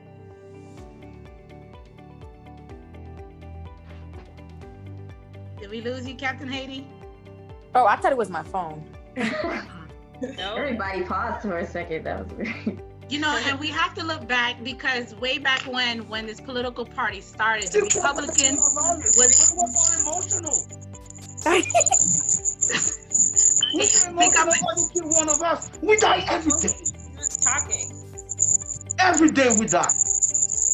So now, more of us needs to die in order for us to be able to have the luxury of living our feelings. And that's all I need to say right now. And you know, like I was saying before, when we lost you, is that, you know, when you look at the political party and the history of it, during way back when this whole process started about the division, it was the Black community that was Republican. Yes. Oh. And they shifted because of and quote me if I'm wrong, correct me. They shifted because of slavery. Yes. Yeah. So that's where there was a shift from, excuse me? The Civil War. Yes. So there was a shift from being Republican, where that's what African Americans were, to now African Americans being Democrat. But there's a whole underlying of that anyways, you know, because people have said maybe the people of color need to have their own party, which they tried to. That's when you talk about Malcolm X. You know, you talk about, you know, people along the Black Panther and other movements similar to the Black Panther, and they saw them as a threat because they knew that it would divide the political parties, it would take power away from them. So that's a whole nother conversation. Just wanted to make sure we had that clarification so people could understand the history. But somebody wanted to chime in, go right ahead. One thing I want to say based on the whole discussion, and I want to add one thing. For me, there is a totally different reality when you're living in Haiti, right? This whole idea of racism, I never experienced that. But I will say that I experienced colorism. So there is a fight between us, between ourselves, where some of us, we don't even appreciate our own because, hey, your shade is darker than mine. And there are others that are like, I don't even appreciate my own shade because my shade is too dark. And there is one thing about me growing up, and I am so grateful that I got to love myself in like the whole me. I love Melissa. I love the color of my skin. I love my descendants. I love where I come from. And there's just nothing that can change that. And it is very hard for me. It takes a lot for me to look at racism when something happens to me. Now, looking at society lately, looking at the whole country and what we have been experiencing, I see it. And I don't know if any of you guys have seen the documentary When They See Us, where 5, not even young men, little boys were arrested for a crime that they didn't commit, and they were wrongfully convicted because they are Black. So when I look at this, it aggravates me, because although I do not want to focus on race, because like I said, I am all about the human race. Do I care that you are white? I honestly do not. Do I care that you are Black? I honestly do not. What I see is a human being. But when you see people in society taking the color of their skin as a luxury to do wrong by people, I am a strong, very, very strong advocate for justice and fairness. So to me, color of the skin shouldn't even be a thing. It shouldn't even be a question. Are you white or are you Black? It shouldn't. Again, you're a human being. You're a citizen of the world. We just happen to have a lot more melanin. And that's where, until we can realize that, and this is within us, this is within society as a whole, within the whole world, until we can realize that there's always gonna be this shift and this fight. And I truly hope it can end one day. It might not end with me. It might not end with my generation, but I do hope that one day we will get to that place where we can truly love, appreciate, respect one another despite the color of our skin and everything else that people used to discriminate against each other. Melissa, if I just want to chime in a little bit on what you said, okay? Our main issue is not that we don't realize that white people are human. Our main issue is that we include them in the human race. Let me precise what I mean by that. Okay? When you say you is color, man, right? There's a huge difference. It's more than color. For example, okay, I did an exposé this week about vitamin D. Vitamin D is a very important vitamin for your well-being, right? The reason why we are dark like this is because of the concentration of melanin. The melanin is protecting the biggest organ of our body, which is our skin. So it's protecting us as humans of the most dangerous force that we know, which is the UV. So that melanin right there is because we're from the equatorial region of the earth. And if you look at the places in the earth that have the most resources, is where we are the aboriginal people of. So the thing is not about, oh, I love you because you're white. It's always been like that. That's why they've been killing us. That's why they've been dominating us. But the minute that we're going to realize, hey, we're going to put you in timeout because what you're doing with our world unacceptable. The minute that we decide to do that, then we re-enter them into the race conversation, the human conversation, and our conditions. Sorry if No, but one thing I want to say. One thing I want to say is that this to me is not a one-way street. And when I say we need to do it, I am not talking about we as Black people. I am talking about we as the human race. Meaning for the white people to know what I have been doing to them is wrong. Let me start. And for us to know, and as Christians, as humans to say, yes, they did this to me. Let me forgive them and move on. I am not saying to forget and for us to bring ourselves, oh, let me be all lovey-dovey. But what I'm saying is to give us as a human race a chance to actually share a place that was created for good. It was not created for let me kill him because he's Black, or I see a white man, let me run. No, it was created for all of us to walk together. And I pray, I really do pray that one day it gets to be like that, and that we stop the shame blaming. I'm blaming you because you're Black. You were caught because you're Black. You were put in jail wrongfully because you're Black. Oh, he did that because he's white and he was scared. So there is this, it's not a one-way street.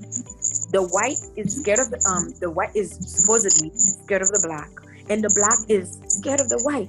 But now the Black has a better reason to be scared of the white because of our past. Now it doesn't change the fact that that is our past. What are we gonna do for our future to change this for the next generation? So when my son is walking the street, I don't have to be scared. I am that one person. When I can see a white officer and I will look at him, I will tell him, good morning, officer, have a great day.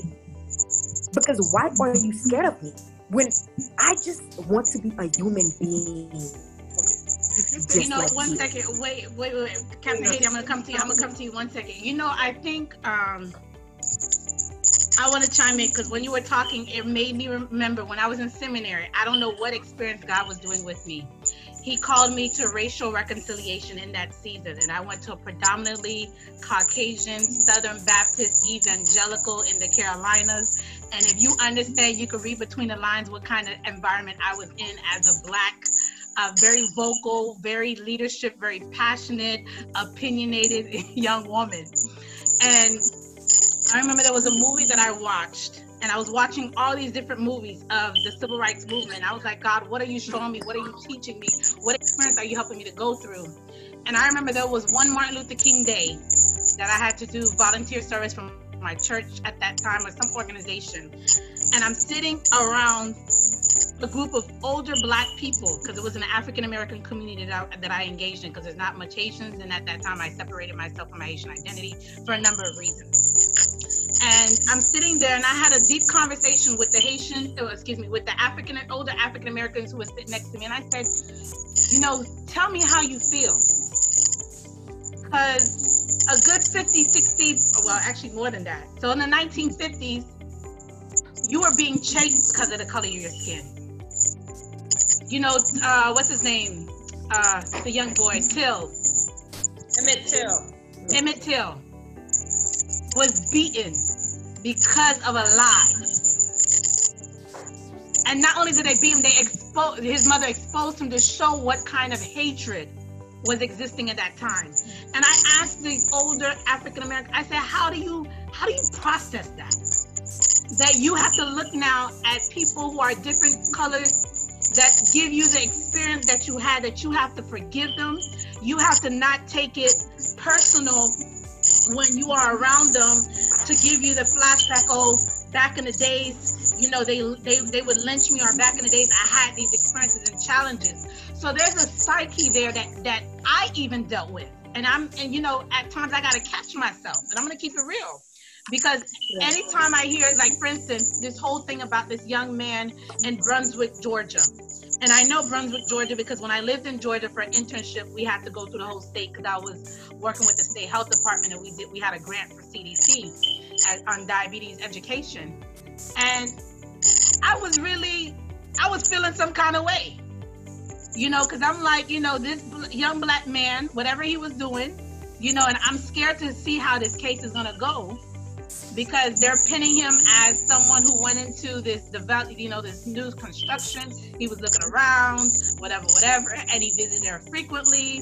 So it's this whole storyline. We're gonna just have to wait and see, and just keep praying that justice will be served. But it just makes me feel like, how can I truly be safe? Because every time I try to feel safe, and I start to feel safe, another situation occurs that puts me back in being oppressed.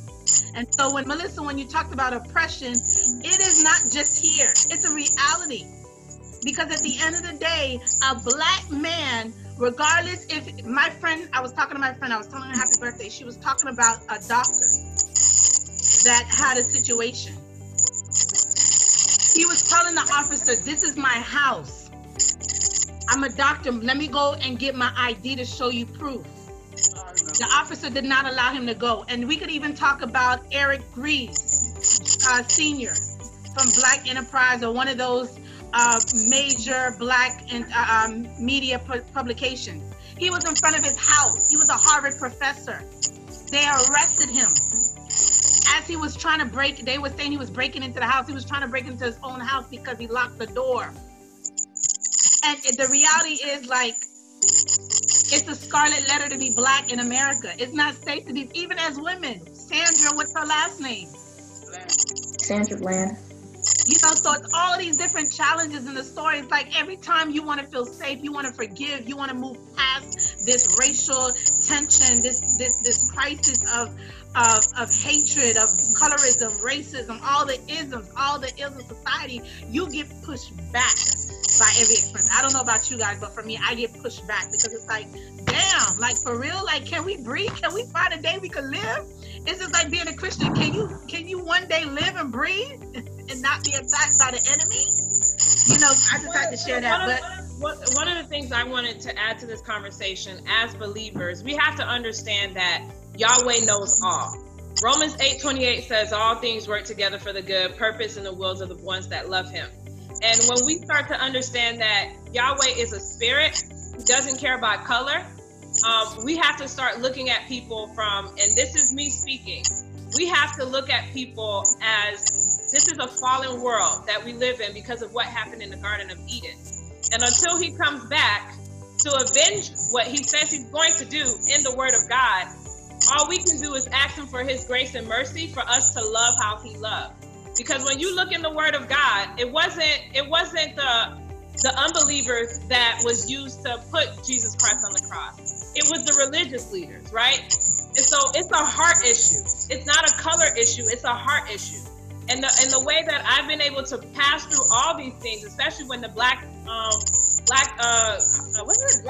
Lives Matter which most people don't know is being funded by an Ashkenazi Jew. It's being funded by a white man. The whole idea is that I got to know that on a good given day, as a person like me, I have evil in me to do what I don't think I'll be able to do. It's by God's Holy Spirit that I can say, you know what? When he says, how many times you forgive your brother? 70 times 70. That even though that this person has done this, I can pray for this young man. So when I heard about this Ahmaud Arbery, the first thing that came to my mind was, did he know Jesus Christ? And where is he right now? Because in the end, there's a young man that went to heaven and saw hell as well. And the pastor was giving him a platform to tell his story. He says, when he thinks about Kobe Bryant's death, the worst thing is not to die. The worst thing is to die without Jesus Christ. Because in our faith, we know that there's two places you're going to end up. And so I don't want to walk around with so much hatred that I knock out my time or my spot in heaven, because everyone says this. God is love. Yahweh is love. So if he's living in me, I have to submit myself and ask him, help me so that I can love this person the way he would love them. Because in the end of the day, they're still human beings. We're not perfect. We have stuff that we need to work out. And my prayer right now is for the people that dragged him, that they come to know Jesus Christ and his grace. Because once again, Romans 8:28, people ask you, how can you serve a God that knows that there's evil in the world? God did not create evil. We chose evil when we decided to eat from that fruit in the garden. And because now we have this knowledge, we try to conceptualize what is right and what is wrong. But ultimately, as a daughter of the Most High, I know that vengeance is the Lord. What I want to do with him or do with the person that wronged me, the Lord can take it more better than I can. And what I remember is Romans 8:28, the story of Joseph. We're talking about an African-American, or, I'm going to say he's Hebrew because I know who he is. And you're talking about some Caucasians that dragged him. They didn't know him because of the hatred in their heart. But think about Joseph. His own brothers wanted to kill him because they were jealous of him. His own brothers sold him. But they didn't know that when they did that, he was going to be able to he would become the second in command in the land of Egypt.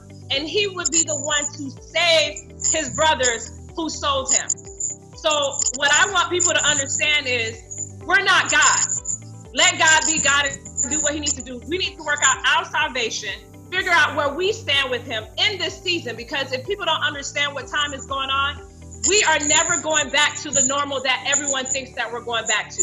We are being reset right now into a new world order. I need people to take notes. I need you to Google this. This new world order agenda is real, and this new world order is about us. It's about Judah. Once Judah comes together and weep before Yahweh, he will return. Until then, we can play these little games. We can do all this stuff. Oh, I want to be this. But at the end of the day, we are going to leave this earth. Where are you going when you leave this earth? This is what I'm talking about in this season. Because if people don't understand what's going on, I need us to wake up with our spiritual eyes. Yahweh is around the corner. Yahweh's return is imminent. Where are you going to spend eternity? So all of these things in a nutshell is a distraction.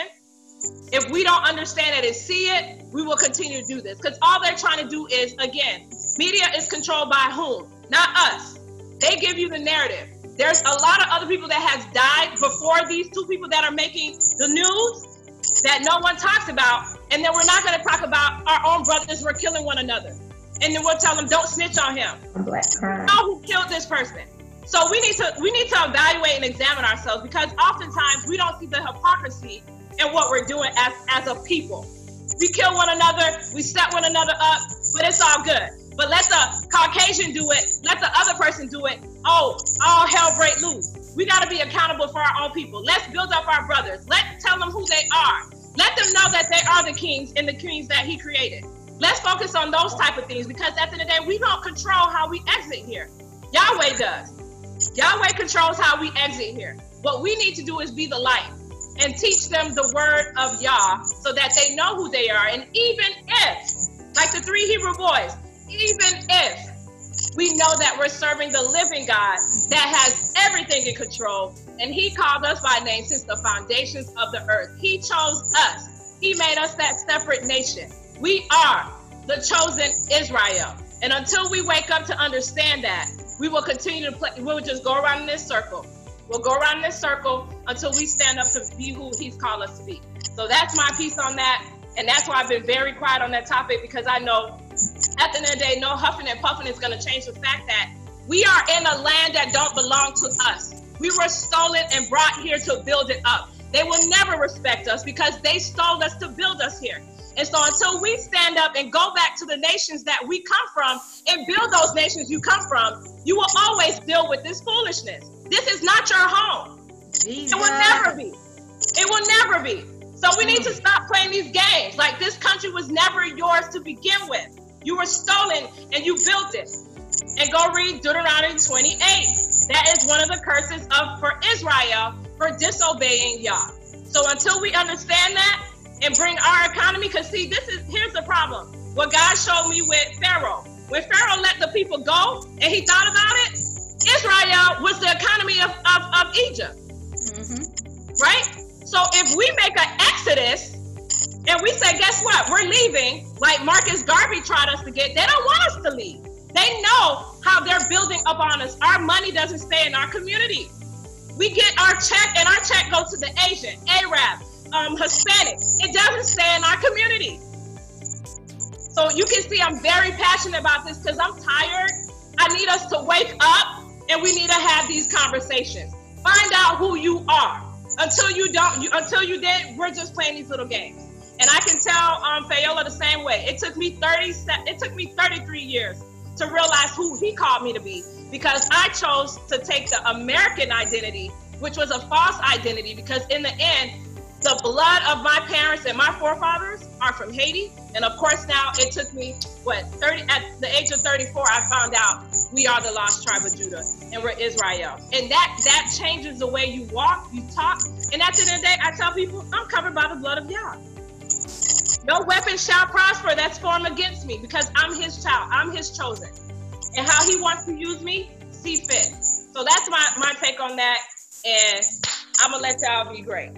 That was a dissertation. Thank you for your defending your dissertation. We have 4 minutes. I have a question. Okay, wait. I just want to lay the foundation. I guess I should have did till 10 o'clock or 11 o'clock. We got 4 minutes. Captain Haiti, whatever you're gonna say it in a short, concise way. Because whoever is left, you got to comment. You better put your one in the air like the Baptist church so I could identify you, because I want to wrap this up. I don't want this to end on us without proper ending. Yes, okay, Captain. My question is, I have an appointment with Yahweh, right? Yep. At 2 p.m. At noon, there's a guy, I have my wife and kid at home. At noon, there's a guy that come home, he wants to rape my wife, and he wants to kill my kid. Yeah. I kill him first. I kill him. Was it hate or love? I'm waiting for Yahweh at 2 o'clock. At noon, he wants to kill my wife, he wants to kill my kids and rape my wife. I kill him.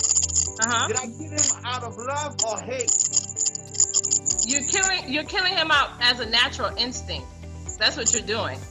And the idea is that we know that Yahweh does hate murderers, so you would have to repent, my friend. Repentance. That's what's so beautiful about Yahweh. That's what's so beautiful about Yahweh. It is not his will for any man to perish, but he has given us some precepts and commandments to follow. So if you're defending your wife or your child, he is a merciful God. He understands that. It's about your motive in your heart. That's what I love about Yah. The fact that did I kill him out of love or out of hate? You're killing him because you're protecting your family, and that's a subjective. That's subjective. I think be objective. I can't be objective for you. That's subjective. I think when it comes to that as well, it has to do with, like you said, it's the natural instinct. When you are in the moment of natural instinct, it's a fight or flight response.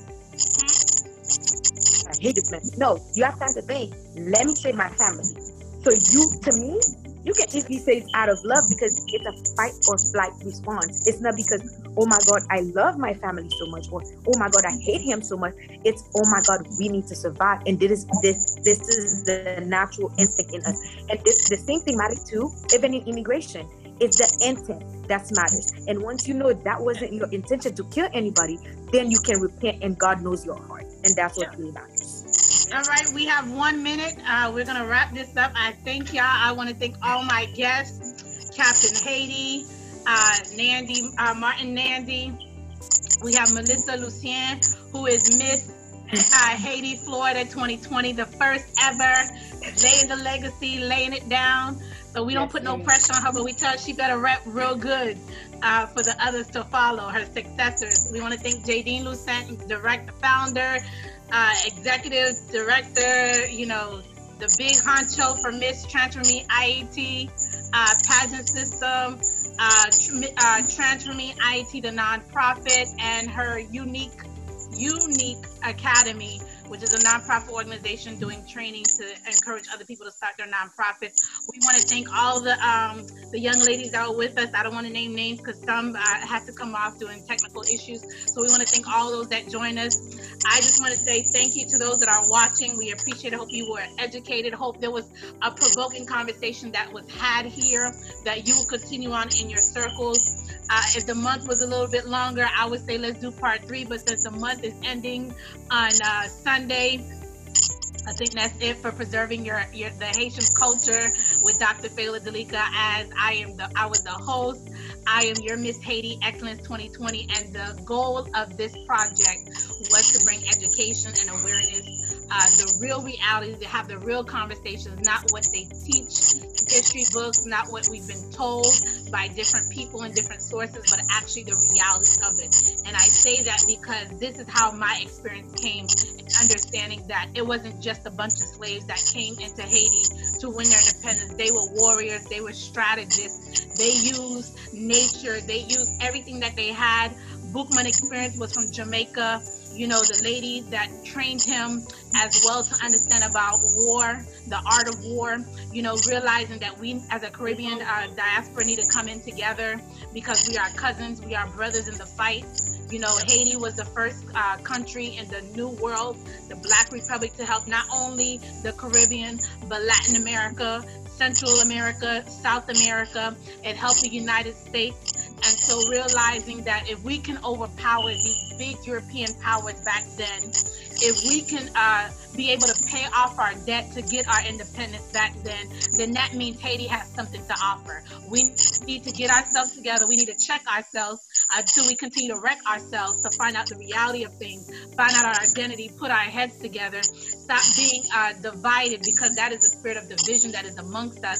That is the evil spirit. That is the spirit of society. I ain't gonna say anything else, read between the lines, but you know, we have to understand that we have to come together. So I hope that these part 1 and part 2 was the start of that. I challenge you all in your respective areas, your localities. You know, I've been sharing on Facebook. So any Haitian group that I was connected to, I shared it. There was Pennsylvania, there was Boston, there was Tampa, there was Atlanta. So we're just hoping that this message gets out and understanding. Go find history books that would tell the truth of who you are.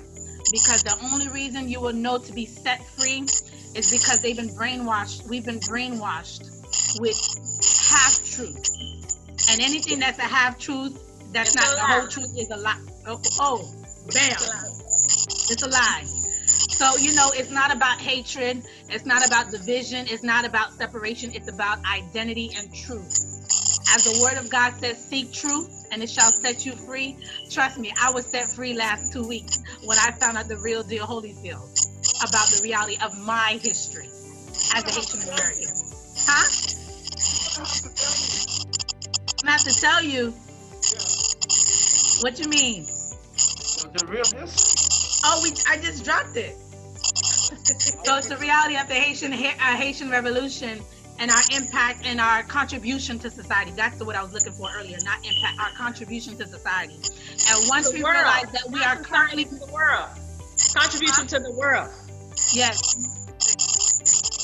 So once we realize that we are contributing every day, and if we collectively come together and celebrate each other, we can have a stronger impact. We can change the narrative that has been told about us. To really be of a country that is a beautiful people, a beautiful nation, beautiful history, a beautiful traditions. As we did an icebreaker talking about our favorite foods. And so I just pray peace and blessings to you. I pray that you find out who you are and whose you are. So the rest of your life will not be in a bubble. The rest of your life will not be in lies. The rest of your life will not be in the limitations of how small they're trying to make us feel. But we are actually as big as they are, even bigger, because we got it in us. The blood runs through us. Our ancestors' blood runs through us, not just from Haiti, but even Africa. And even, you know, as a lost tribe of Israel. Can I finish my sentence? Israel. The lost tribe of Israel. So once again, we thank y'all for joining us. Those that have watched, we appreciate you all. Peace and blessings to you all. The rest of the month, we got a couple of more days left. Let's celebrate. Let's live it up. Let's educate. Let's empower. Let's inspire. Let's put out good stuff. As Melissa was talking about, let's put out good stuff on social media to educate people. Every country has issues. Every culture, every people group have issues. But let's not put out our dirty laundry. Let's really show them who we really are, and we can deal with our dirty laundry in-house, not outside. Yep. Y'all take care. Be blessed. Until next time. Thank you again. Have a good one. Bye. Good night. Good night. Captain Haiti was a joke. You gotta love Captain Haiti. I know, right? With all that static in his background. I know it's him because I turned my thing off a couple of times. Y'all take care. Be blessed.